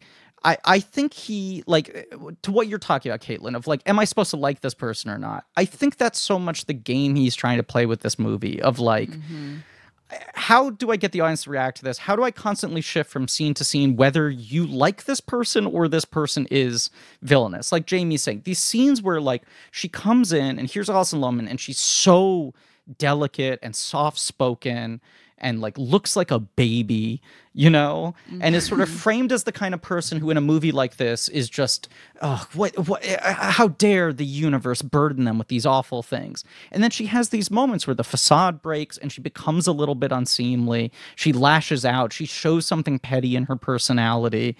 And it sort of like tests in a way that I think if it was someone like Elliot Page, who is more conventionally charismatic, right? You could sort of like, in a Bruce Campbell way, get into like, oh, it's like fun watching them go bad. When Alison Lohman like lashes out at someone, you're like, this is weird. She doesn't really like, she doesn't relish it at all. She's like resisting it the entire time. Yeah, she's like, no, I'm good, I swear. Right, and the more like, she protests that, the more you're like, I'm questioning it. I really, the degree to which you remain so convinced that you are good. And like the cat scene is such a clear testing of that, you know? And then she gets so upset when she's like, I killed the fucking cat for you. Like, I did your stupid thing. And she says, like, keep your cat, you stupid pork queen, or something like that. Which is a great line, great read of that amazing line. piece of cinema. Yeah, bring that line into more movies. It is, I mean, that does kind of support the whole like loan officer thing too, of just like she has to believe she's a good person to continue showing up, making to judgments. what she does. Yeah. Sorry, the exact wording was, "I don't want your cat, you dirty pork queen." Now to that end, and I don't like. I think this movie is messy in a lot of ways, and you can question a lot of the readings or how things come off and all of that sort of way. If I could play devil's advocate for half a second, I do think some of, like, especially when you look at the first scene of her coming into the bank asking for the loan, right? And as we said, it's like the fucking squishing sound of the handkerchief, right? And that, like, she's like coughing up green goo even before anything supernatural has happened in the movie. Like, it's so overcranked. And Romani people are obviously like so demonized across all of Western fiction. Like, just like forever it's been like, well, it's so easy to just make them these creepy, terrifying people in their wagons, right? I do think this movie is trying to get at something of her self-assuredness that she's a good person versus her judgment of everyone around her at all times. That the way she is, I'm forget what is the Lorna Raver character's name, Miss Ganush. The way she is depicted, excuse me, Mrs. Ganush. I think the way Mrs. Ganush is like depicted to the audience is sort of trying to reflect the way she sees her as like, oh, this is like an uncomfortable, gross old woman. Which even, I just think there's a through line to like the scene where she goes to Justin Long's parents' house, and when she has her like freak out, the thing she does is takes a glass and throws it at the door to the kitchen where all of their like domestic workers are. You know? Yeah. Right. Shout out to Hecubit the cat, who's at that house, by the way. I just think there's this like through line, this quiet through line to the movie of her being like, I'm a good person, and constantly trying to maintain her very safe, white, waspy space.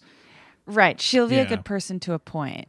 I think that would have worked more effectively if we saw like her perception of things and like how she perceives Mrs. Ganush versus like how Mrs. Ganush actually is. But because we only see one version of Mrs. Ganush, which is just like, yeah, she's got scary fingernails. She's like coughing up goop. Oh yeah, all these things that like demon, like the whole like old women are disgusting and scary trope is like so, which is like a very overdone thing in horror movies in general, but like this is like fully leaned into. But that would have worked better for me if, again, like we see Christine's perception of like, oh, yes, I came from this, like I grew up on a farm and I used to be the pork queen, and I'm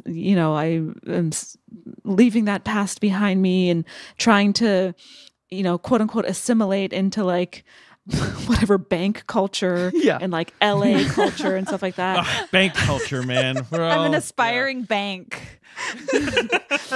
and that she sees like people who are beneath her, she like perceives them as like gross. But then if we see like Mrs. Ganush is as like a different version of her, that would have all worked way better than me. But instead, this movie just leans into the, I'm Sam Raimi, and I agree that old women are scary. Yeah, it's kind of presented as fact. Yeah, yes. The whole movie is like shot in Raimi vision. So you have to just like, everything is from that perception. Yeah. Right. Everything is cranked up to 11. I was feeling the same way, Caitlin, of just like, I feel like it could have been, and this would not have resolved the portrayal of Romani people in this movie, or in obviously like that. Not one movie is going to solve any like everything, but just even like a small. I was like at the funeral, if we could have just seen that she was like beloved by her community or family, if there had been like a moment of that, you're like, okay, there's a lot of people there, right? In that there's people there having a good time, and it seems like a sort of raucous wake, but that's about all, right? Yeah. But if there was just some sort of indication, or like more, because I think that you could argue there's seed planting that the way that Alison Lohman sees the people around her is really heavily skewed in one direction or another. But I just, I feel like it wouldn't have taken away from anything to just give a little more, and it would have helped. I don't know. Also, okay, I'm thinking about this in real time, but because I had never seen the movie and I didn't know what direction the story was going to go when in the first few minutes, when you see the interactions between Christine and her boss and her coworker Stu, and it's between the two of them for this promotion, and you see her boss and Stu be like pretty sexist toward her, where they're like, yeah, we don't know about you. They literally say, get us sandwiches. Yeah, get us sandwiches. Right. And Right. yeah, we're probably going to overlook you for the promotion in favor of this new guy who like is way more assertive than you. And I was like, Right. Who oh, knows this how is to going play to the be game. right. I was like, this is going to be a story about how like she's going to drag these dudes to hell, like these people who, and I like thought that was just going to keep escalating. But then all of a sudden it's about she's like, no, I still want to impress my horrible boss and I'm gonna like shame this woman in public. And then I was like, well, I was so like I got so much whiplash because of the story, like the direction the story went in. Like I was like, huh? What? Well, we've talked about like the Evil Dead franchise is such an outlier in terms of letting the guy be the survivor, which is a thing that almost never happens in horror movies, right? Sure. There's a reason why it's the trope is called the final girl. Right, And it's right. like, here's the dumb doofusy boyfriend who is usually the first one to get killed off. And instead it's 3 movies of this guy being like, he is cursed to live through the cycle over and over again. And as it goes on, he just becomes kind of dumber and more arrogant and is punished more and more and more.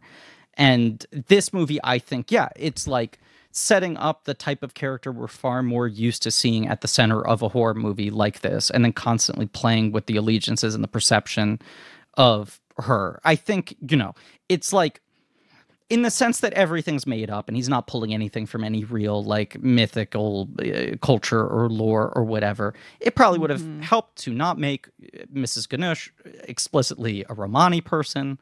It probably would have helped if he made up a fucking fictional country and a language and used an iconography that was not already tied to a group of people that have been demonized for centuries. But Yeah, because she's speaking, I believe she's speaking Hungarian. That was what I read. yeah, I think so. Yeah. But I think there's something too that, like, to this woman, the fact that Mrs. Ganush is so disgusting, right before anything supernatural happens, there's already stuff leaking out of her, and she's putting things in her mouth, and her Sure, nails she looks like she doesn't belong in a bank. Right. This is a bank. right, only right, like regular Only people banks are belong allowed in here. Banks. right, As you can see, I am a bank. Yeah. Hashtag bank culture. Yeah. Right. there is this thing of her being like, well, if I'm gonna reject someone, it's not that bad if they're this gross, you know? Like, it's almost like she's justifying it to herself, where she's like, I can reject, I know she's an innocent old woman who's gonna be put out, but look at how disgusting she is. She's like spewing gack all over my desk. She has a thing with like, I mean, I guess that in the context of like, who am I going to pawn the button off on? Like, she seriously considers giving it to an old. Like, I was like, Okay. she has like an issue with old people. That's in my favorite general, scene 'cause in the she's like, let me movie. kill this old man.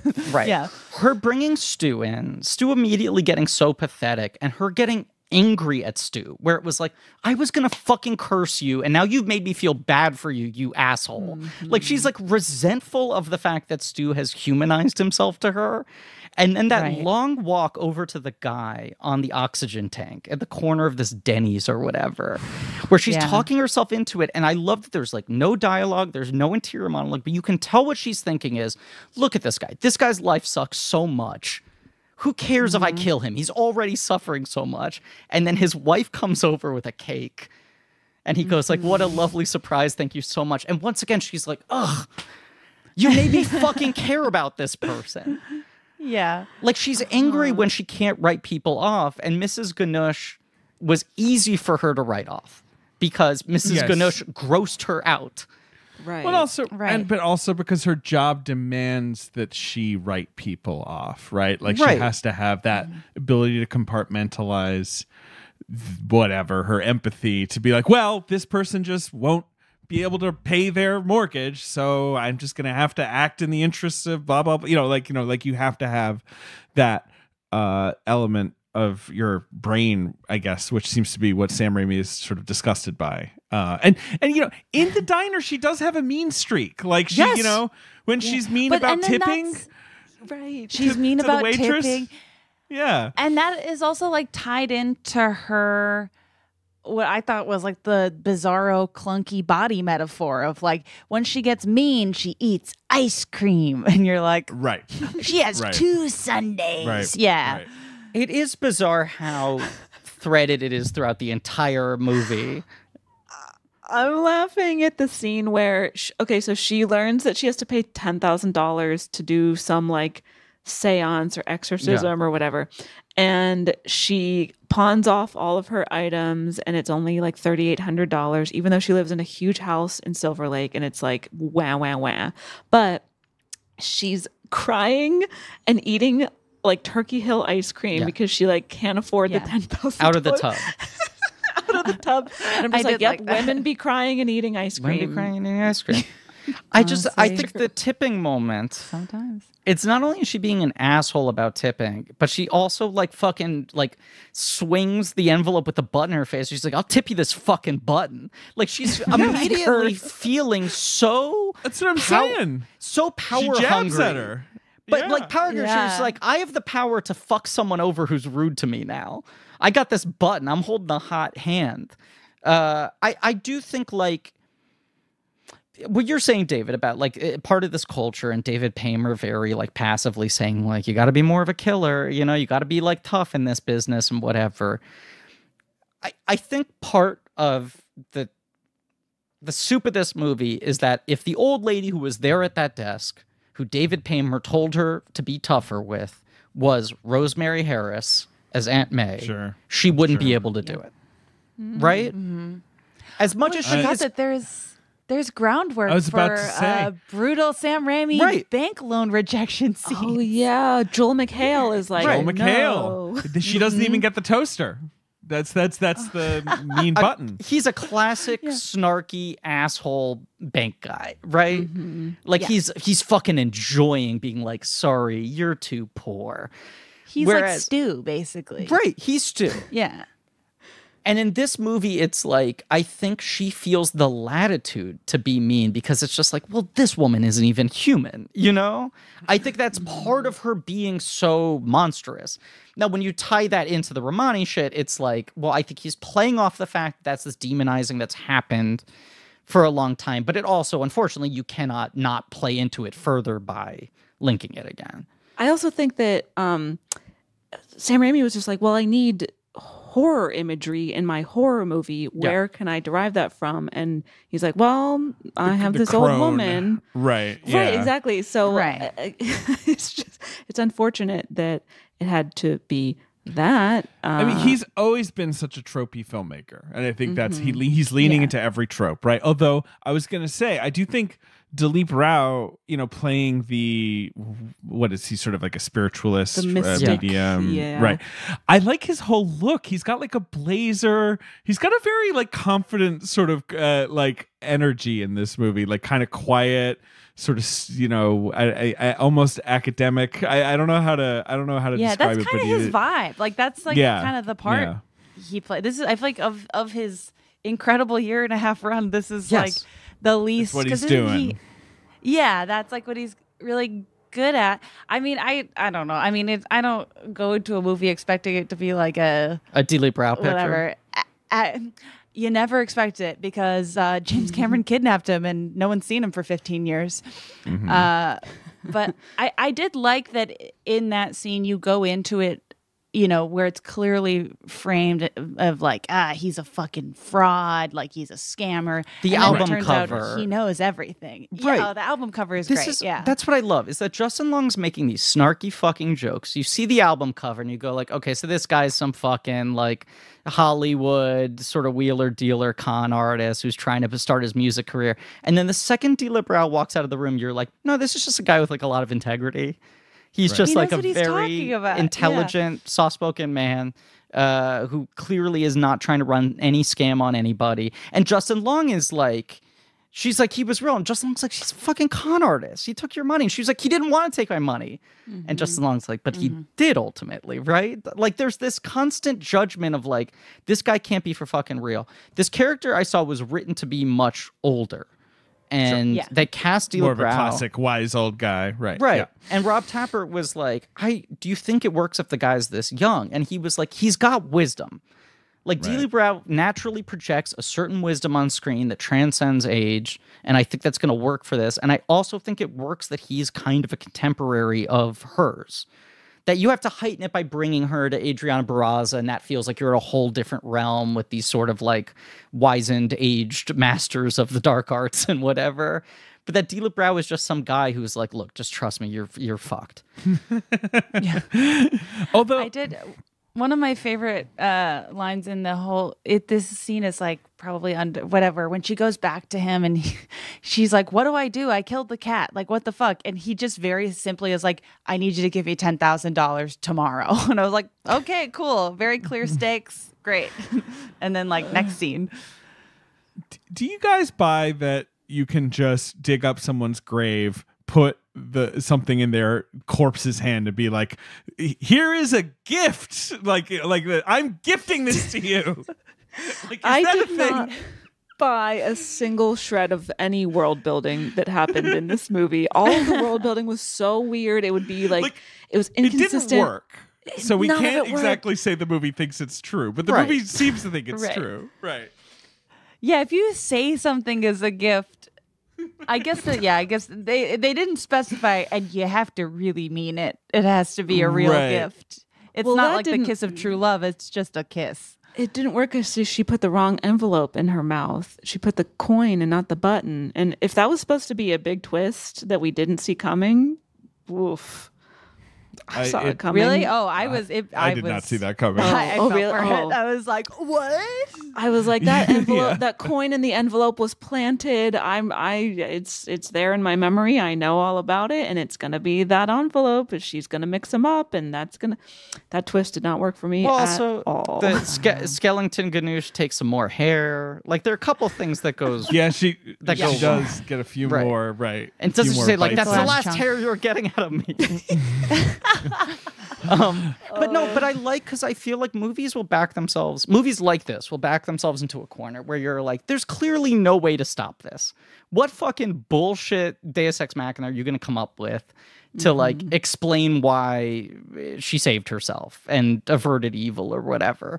And the movie's like sort of making you think like, okay, I guess if she fucking digs up a grave and goes, I am giving this to you, and she frames it happy birthday, whatever. If she puts on the whole show of it being a gift, will that work? And then the movie goes to its artificial, like, everything's good, fucking nailed it, everything's awesome thing. And when she gets dragged to hell, I just immediately feel like, yeah, of course that didn't fucking work. Even beyond Right. just giving her the wrong envelope, it's like, what a dumb plan. And I do like that Dealey Brow pretty much from the first scene he meets her is like, you're done. Yeah, right. He's like, I'm sorry, I don't see Right. a way out of this. Right. Yeah.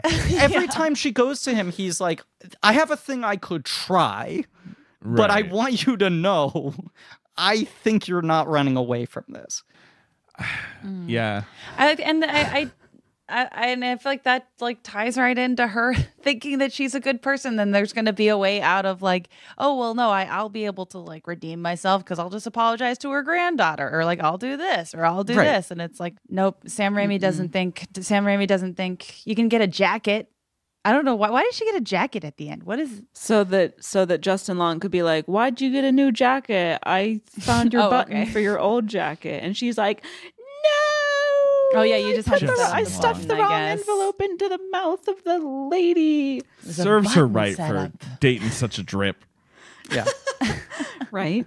But that's her hubris, like you're saying. Yeah. She's like, surely this can all be like explained away with an apology or a meeting or something, like, right? Like, come on. Like, that's how polite society works, right?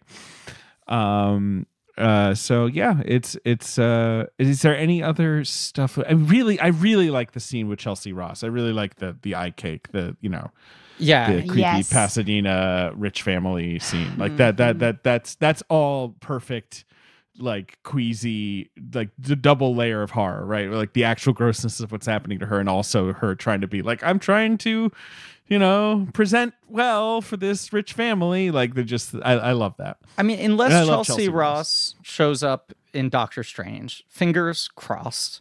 I think this is now our final Chelsea Ross of this mini series, where we shot him out a couple times, but just a thing I was thinking about with him is, for a guy who is so distinctive looking, right? He looks like a happy otter. He's got a very specific energy. It is kind of incredible how much range there is in how you can use him. Like, to put him in this movie as like this waspy, blue-blooded asshole, and then there's like a Sam Raimi movie where he's like a rural kind of doofusy sheriff. Like, I think he is astonishingly flexible in terms of like, he works equally well at being a figure of warmth and integrity in a movie, being a sort of like bureaucratic asshole, being genuinely scary, being a goofball, being high status, being low status. Like, I just always like this guy. Hard agree. Remember him in Buster Scruggs? He's perfect example. Yeah. Great in Buster Scruggs. He's the fucking He's prospector. the trapper. Yeah, Right, yeah. right. The guy with the big beard. Yeah. in the stagecoach to final- hell. Yeah. Right, the final one. Yeah. Yeah. Drag. That stagecoach got dragged to hell. Got dragged to hell. No, that whole scene know. is so good, and I do think it's I like liked it. this layering of the like, she's getting these projections of these things that are causing her to freak out, but also, even minus the supernatural Mrs. Ganush haunting, this is like her nightmare. Like, she's already overheard the phone conversation where her mom is still trying to set Justin Long up with other people.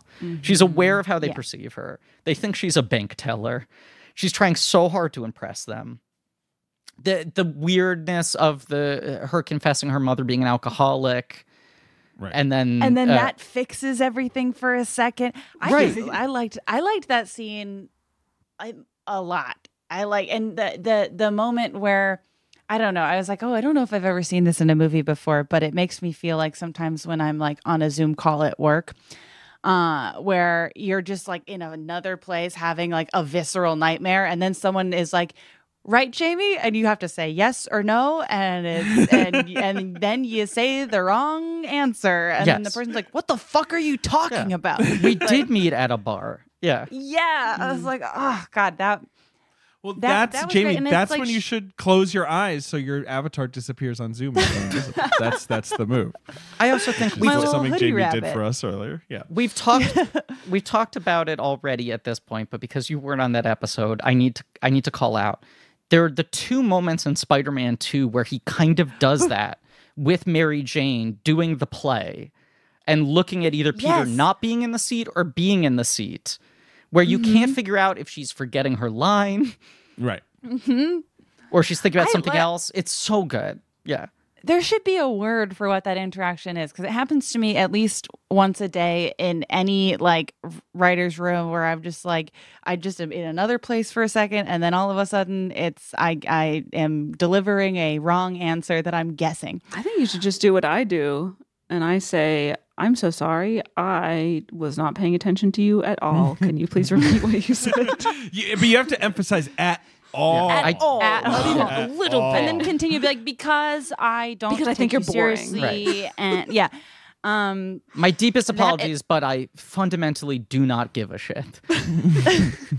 It works every time. I have so many friends. Yes. The other, by the way, we talked about it briefly, but the other sign of her villainy is just that she's like, make a sacrifice. She kills a cat. Yes. Pretty Kills a much right cat. away. She kills kills a a kitten, cat. which I do Yeah. appreciate Sam Raimi breaking the holy rule of Right. screenwriting or whatever, where he's like, she's not going to save a cat. She's going to kill a cat, basically on screen, basically at the drop of a hat. And then all cats know, because the next cat she encounters is mad at her. Heck, I like that Hecuba. there's, like, Yeah, it's every like, cat fuck can you. tell. That's maybe my Blood single on your favorite hands. Alison Lohman performance moment in the entire film is when she's like, weird, I usually get along great with cats. I had a cat. And it just hangs there. And Justin Long's like, Yeah. how? Had? You have have. a cat. unless something happened to her. And he says it like a joke, and she just stares at him for like 5 seconds and then says, well, I don't know. You can't keep track of things. Who knows what's happened while we're gone? Yeah. Cats, they come and go. It was good. Her weirdly defensive. Yeah. And I just like the way, as you said, Jamie, like admitting that her mother was an alcoholic, a thing that terrifies Justin Long, that he thinks his parents are going to judge her for, immediately fixes the situation for 5 seconds. And then when she freaks out and he runs after her, the first thing his mom says is like, she's crazy. There's nothing to fix there. And it feels like, obviously she's had this blow up, but immediately the fact that she admits that alcoholism runs in her family is being weaponized against her. Like the second she does something uncouth, it's like, well, but she's a crazy person. Which is like another way that that Alison Lohman, I mean, I even in the space of this conversation, I've ping-ponged back and forth so much and like how I feel about her. But you do get that like that element of like she's like like she is going into this Pasadena situation being like, I'm poor, like I'm not being taken seriously because of my class, but then she's doing the same shit to Mrs. Ganoush by being like, oh, ew, poor, let me just, deny, but she doesn't seem to understand that at all. Like, it's like being from a lower class is only sympathetic when it's her that is coming from a lower class, and with everyone else it's gross and her behavior is justified. Like, I like that. Right, you want to vault out of it and pretend you were never. You don't want to act like you're one of them. Or there's a lot of like Starlee in our gift episode was talking about how there's that aspect of Raimi liking to torture people, right? That like so much of his filmmaking was based around the idea of fucking with his best friend on camera. Right, and what are funny things I can get this big galoof Bruce to do on camera, who was always just like ready and willing and able and all of that. And then he loves sort of like fucking with his audience in a similar kind of way. And rewatching Spider-Man 2 in particular, I'd forgotten how much that movie is just like the entire universe fucking with Peter Parker, just nonstop. Yeah. Like anytime that character bends down to tie his shoes, a backpack hits him, Like he just he loves putting a character at the center of the movie who we can sort of just throw shit at and make look stupid and whatever. But I think very often they're sort of like, they're naive, they're sort of too innocent, or they're hubristic or whatever it is. And I think this movie is playing such an interesting game with constantly trying to get you to question the morality of this woman, how bad what she did is, what is the appropriate punishment for this? The scenes that totally push you away from her where you're like, I hate this person. The scenes like you're talking about, Jamie, for a moment, you're like, fuck, I really relate to what she's doing here. And just constantly playing that game of identifying. There's been so much, like, I feel, tweeting I've seen recently about Bruce Campbell and Sam Raimi, I think largely because everyone's just fucking amped that there's a new Sam Raimi movie and we're all hoping it's good. But there's this one tweet I saw that I just think is, like, perfect, that I just want to read. The user's Danny Vegito. And it's like written like a script. He's Bruce Campbell, wistfully. Sam is my oldest friend. I can't imagine my life without him. Sam Raimi. Once a month, I feed Bruce some poison mushrooms and nurse him back to health. As soon as he recovers, we go for a walk in the woods and I kick him in the dick. And then the follow-up tweets are, Sam Raimi is Bugs Bunny and Bruce Campbell is his Daffy. Bruce Campbell, bleeding out of his skull. Hey, Sammy boy, I was thinking maybe I could do an adult drama or something, maybe with another director. Raimi, nice try. Do another flip, clown. I mean, yeah. Sam Raimi does always seem a little bashful in these interviews where he's like, I really dumped a lot of worms on Allison. I hope she's not mad at me. Like, like he does have that like that sort of Midwestern embarrassment about it all. Yeah. But yes, he is always like, look, I mean, I gave them the script and I mean, I hope they read it because a lot of not nice things are going to happen. Right. I guess he did eventually. Yeah. Eventually. Yeah. I mean, before they made it. The day of shooting. The day of shooting. After the premiere, he let them read the script. No, I do. I think there's that like fundamental shift where it's like there was something just so perfect about the Raimi Campbell dynamic where you sense that these guys were best friends. You sense that Bruce Campbell was like ready for anything, that he sort of was a glutton for punishment. where like you purely feel joy at watching this guy go through this shit.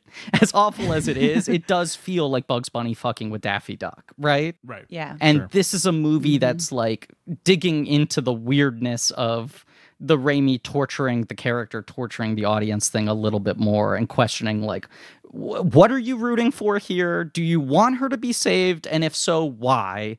But also, are you paying money to try to see this woman get barfed on a lot? Is part of the premise, the promise of a horror movie, that you want to see horrible things happen to this person? And if so, why? Like, he's asking both things at the same time, which I think is really interesting. And I do think that Mrs. Ganesh is like a really like I mean, especially because of like the specific year that this movie came out in, it's really easy to like be rooting for Mrs. Ganesh to just like kick the shit out of the Alison Lohman character because of who she is, like, or what she, not who she is, who she like, what she represents is like the banal evil in 2009. It's like, yeah, that's anyone who's like symbolic of bank loans, we want to see get dragged to hell in that specific year. So yeah, I don't know. I just think it's wild that it came out when it did. It's insane. I do agree with you that I feel like the movie could benefit from like, especially in the sort of Mrs. Ganesh memorial scene, someone revealing some side of her that we haven't seen. Like you want to hear from her granddaughter or someone, some testimonial of like, someone saying to Alison Lohman's face, you think she's this gross old fucking puking like creepy crawlers woman. Like she's like a human being. Like here's like she loaned me $1, you know? But instead everyone in that scene too. Right. Yes. No, everyone in that scene, it feels like the fucking Hunchback of Notre Dame. Right. It's like the Disney Hunchback of Notre Dame where they're having the party in the sewers. Another very considerate movie towards Romani people. Yes. Right, exactly. It's like, look at the people from this other culture. Right. And let's double down on how we think it's weird. Right. It's all super vague. Yeah. I like the whiplash of her going in there thinking she's going to be able to apologize to this woman and walking into a party and then seeing a dead body. And I like it puking all over her, the embalming fluid. I do just think somewhere in between there, you want someone, and maybe it is the granddaughter at the door rather than just being like, fuck you, you former fatty. Right. You do want her to be like, she was like a human being. She's not some like, right. And this is her house, right? Yeah, she she doesn't just take from her. Exist in relation to you. You're coming here to try to make yourself feel better. Yeah, which she is. I mean, and to stop being dragged to hell. But she does get dragged to hell. She's dragged to hell. It doesn't. She gets. She falls onto the train tracks, and then she's dragged into hell, and her face turns into a skeleton. Yeah. Right before she goes down, and then the screen goes black, and it says "Drag Me to Hell." And that's the end of the movie. Loved that. Before we play, I love that too. Before we play the box office game, is there anything else we have not, any other bit we haven't mentioned? Well, to that point, what you just said, David, I read an interview with Raimi where someone asked him, like, have you ever thought about making a sequel to Drag Me to Hell? And he was like, I mean, it ends with her being dragged to hell. I don't really know what you... Would it just be called Hell? Like she's in hell? Yeah. Drag me from hell. Ooh. Hey, Justin you're Long in hell, has to and you're like, am I nice to someone? Yeah, so drag nice. me around hell. Yeah, sure. Justin It's a Long. trilogy. Drag me to hell, drag me around hell, and then drag me from hell. Yeah. Wow. Drag me across hell. Justin Long has to do 100 good deeds, and then Alison Lohman can come out of retirement, stop talking about Bitcoin, and emerge from hell, where she was banished. The sequel to this movie is My Name is Earl, but with Justin Long trying to do little mitzvahs for people. My Name is Earl makes way more sense. I was thinking of that Nickelodeon show, 100 Good Deeds for Eddie McDowd. Oh, sure. Where the dog wants to be a boy again. Right. Or a man? I forget. I think it was a boy. I think it was like a young man. It's another thing I like about this movie is I do like that they are like young adults. Like they are not teenagers. They're not college students. They're also not like 45. They are not 45. They're not 45. They're famously not 45 in this movie. They might be 45 now. I don't really know. David, Mm-hmm. I think we tried our hardest to not make this podcast too horny. Sure, you try. I think, look, both of us understand that this is, the podcast audience has grown, and maybe not everyone wants to hear us a-wooging all the time. Okay. Getting thirsty on Maine. Mm-hmm. So please accept my apologies in advance for what I'm about to do. Okay. Ka-ching, ka-ching, ka-ching, ka-ching, ka-ching. It's the sound that turns you on most, David. What's that? I do love that sound. It's, the sound of another sale on Shopify. It is. It is. The 4 sexiest words in the English language. Another sale on Shopify. Shopify is an all-in-one commerce platform to start, run, and grow your business, and we use it. Mm-hmm. We use it to sell merch. We use it to sell spatulas. That's true. We do use it to sell shirts and Comedy Point coins and all that, but also spatulas. And that's because Shopify gives entrepreneurs the resources once reserved for big businesses. So upstarts, startups, and established businesses alike can sell everywhere, synchronize online and in-person sales, and effortlessly stay informed. Yeah, you can reach customers online and across social networks with an ever-growing suite of channel integrations and apps, including Facebook, Instagram, TikTok, Pinterest, and more. All great companies that have done nothing wrong for society. And you gain insights, David, as you grow with detailed reporting of conversion rates, profit margins, and beyond. More than a store, Shopify grows with you. So just go to shopify.com/check, all lowercase, for a free 14-day trial and get full access to Shopify's entire suite of features. Grow your business with Shopify today. Go to shopify.com/check right now. Right now. Shopify.com/check. That's it. Bye. Griffin, when did this film come out? Do you know? I can tell you. It came out June 2009? May 29th, 2009. Wow, Memorial Day weekend. End of May. Yep. Memorial Day weekend. I was trying to find anything to support this, and I couldn't. So maybe it was created in my brain. But my memory was that this was a thing that they had on like a less desirable release date, and then they got so bullish of how it played at festivals and at test screenings that they pushed it up to like a primetime summer date, and there it kind of couldn't. But you're saying you withstand the don't know if competition. that's true. No, I might be confusing it with like, I know there were I think a you're lot of confusing it. examples of this at that time where like Land of the Dead, the George Romero movie, was supposed to come out in Halloween, and they were like, fuck it, 4th of July. And then it performed like a George Romero movie on the 4th of July. Right, but no, because this film premiered at the Cannes Film Festival a mere week before its release. And they screened it unfinished at South by Southwest. Yes. Right. Yes. And it went over really well. It got good reviews, and then people were like, why is this making less money than most horror movies? Right. It opened to $15 million. It made 42 domestic, 91 worldwide. So yeah, it did, kind of, right. You would think it could do a little better, just as like, I think the summer release hurts it in that regard. I think so too. It's tougher to compete. Yeah. Most of those Ghost House movies came out in like January, February, or September. Right. And we've been asking for so long, like, why didn't Raimi make more movies like this? I think he felt kind of defeated by the fact that where he's like, this didn't even do as well as The Messengers, that movie I produced that no one fucking thinks about. It did better than The Messengers. That's surprising to hear. I mean, maybe it was because I was like in high school when this movie came out, but I felt like everyone I knew had seen Drag Me to Hell, except for me. We all and then I saw it. Us youngsters, right? Yeah, I guess the because kids no one else did. wanted to see Alison Lohman dragged absolutely to hell. And we got what we wanted. Kids only care about one thing. And that's the problem with our disgusting. generation. We get everything we want. Us dang a millennials or whatever we participation are. trophy. All right.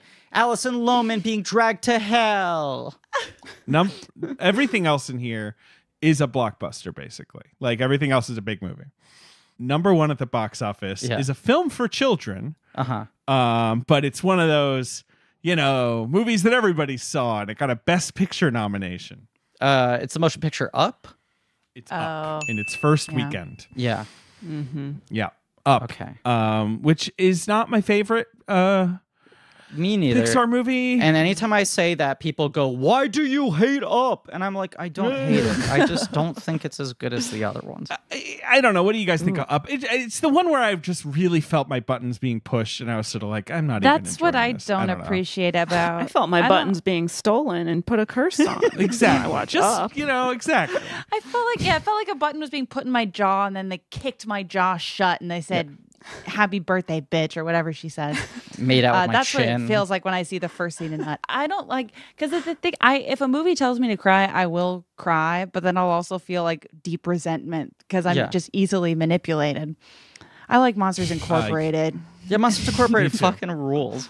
Me too. Yeah. That one's good. The perfect movie. But I've literally not. I've also never rewatched Up. I've never had the desire. Whatever. It's not. Nor I. It is one of the ones I rewatch the least for someone who rewatches 4 Pixar movies a day. Yeah. Number 2 at the box office is it's a sequel film. Terminator It's a Salvation.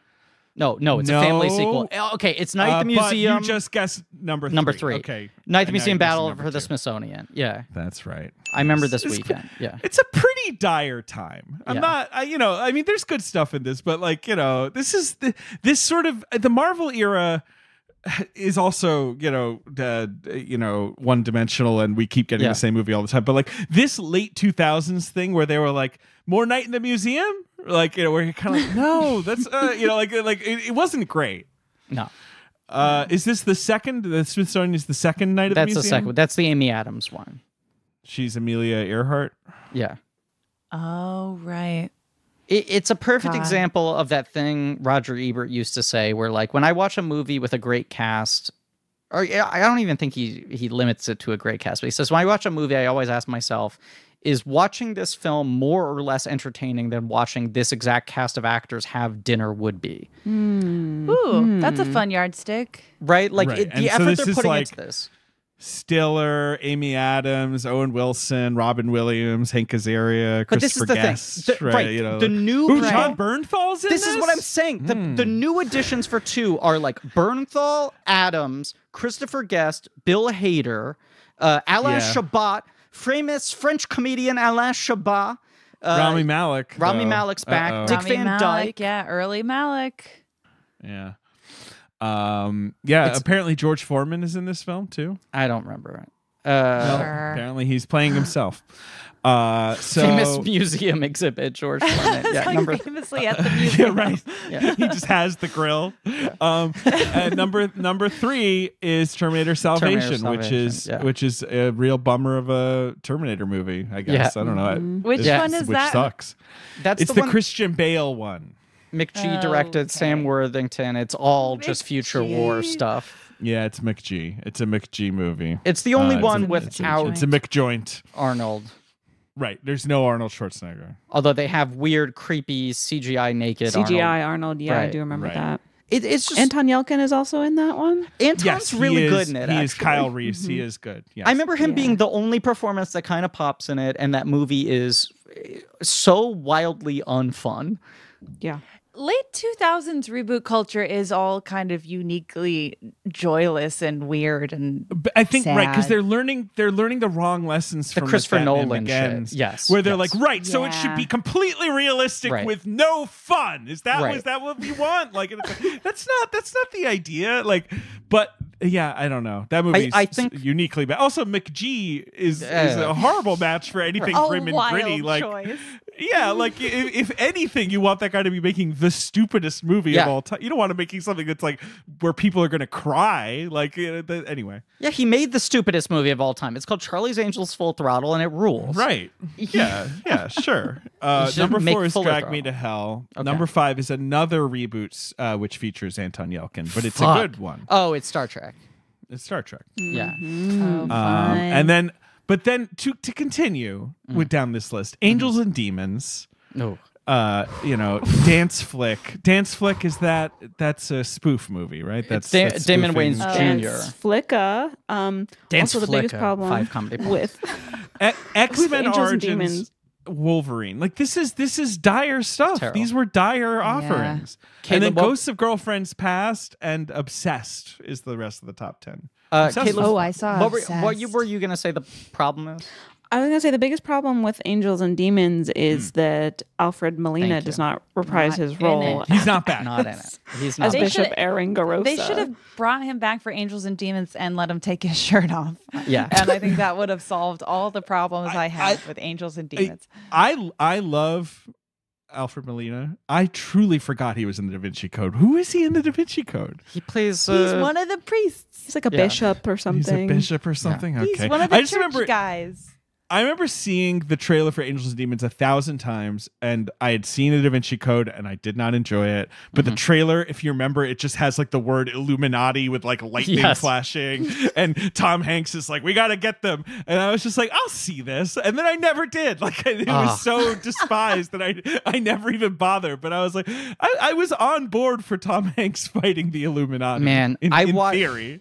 I watched it in the pandemic for the first time, and I could not believe how boring it was. Like it was just so uninvolving. Yeah, but you're right, Caitlin, that they should have taken a lesson a little further down on the box office charts, and rather than just adapting another Robert Langdon book, they should have done. Excuse me, here, let me get this right: Da Vinci Code, Origins, Bishop Aringarosa, Bishop Aringarosa, the Squeakquel. And that would have gotten butts in seats. Yeah, it would have gotten at least a butt in a seat. Yes, one butt. Jamie's. It is funny. It feels like the two things that fucked everything up for a couple of years there were Batman Begins and Bourne Ultimatum. Or Bourne, and then, Bourne, whatever. And then Marvel sweeps in, and everyone's like, "Oh, we'll just try this." It's not like that's better. I'm just saying that this was also a sort of weird studio scrambling to be like, what is it you people want? You know, like. But I think you look at like Star Trek is actually doing well that summer, and it's because people are like, "Oh, this thing's fun," and the next Men Origins is like, "Cry for me." right.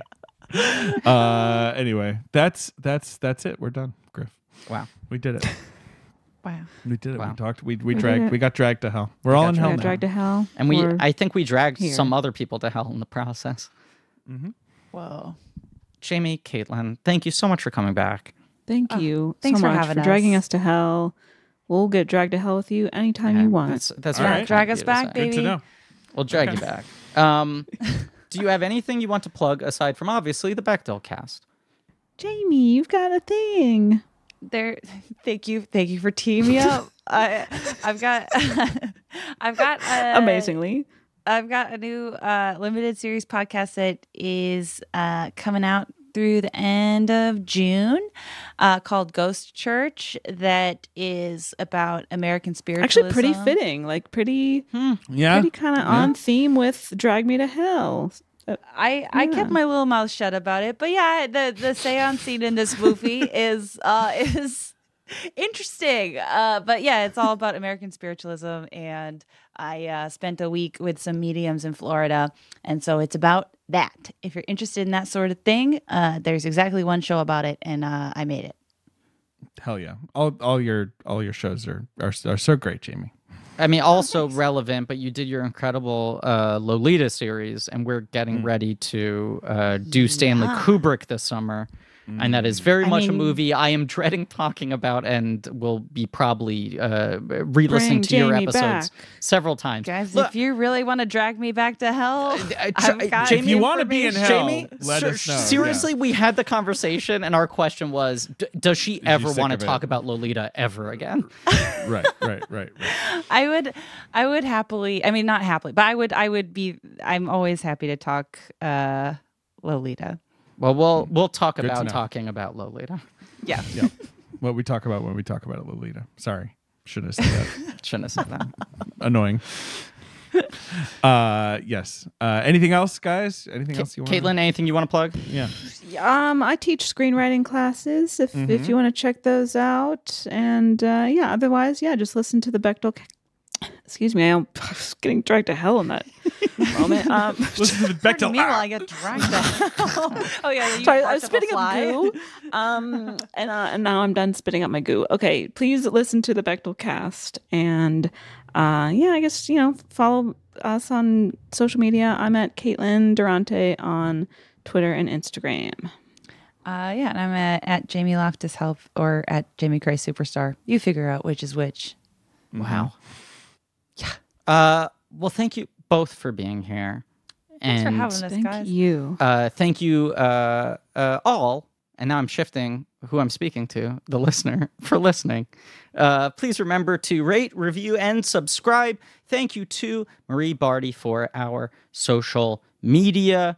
Thank you to Leigh Montgomery and the Great American Novel for our theme song, Joe Bowen and Pat Reynolds for our artwork, JJ Birch for our research, Alex Barron and AJ McKeon for our editing.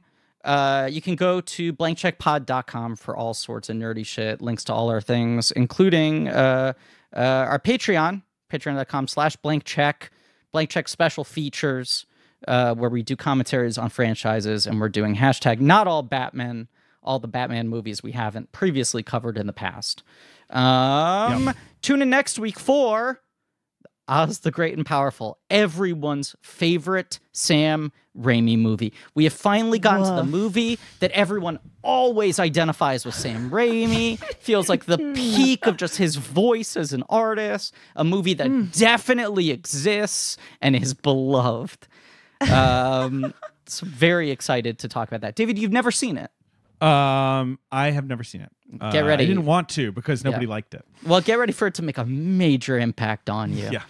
Well, super excited for Oz the Great and Powerful. Yeah, it's the Raimi I've never seen. But here we go. Thank you for not making us watch that. Oh, absolutely. Thank you. Anytime. Oz blessed. That's actually dragging someone to hell, is asking them, hey, It is the true drag me to hell. just want to gauge your interest in appearing on an Oz the Great and Powerful episode. Anyway, tune in next week. I think we'll have a great guest for that.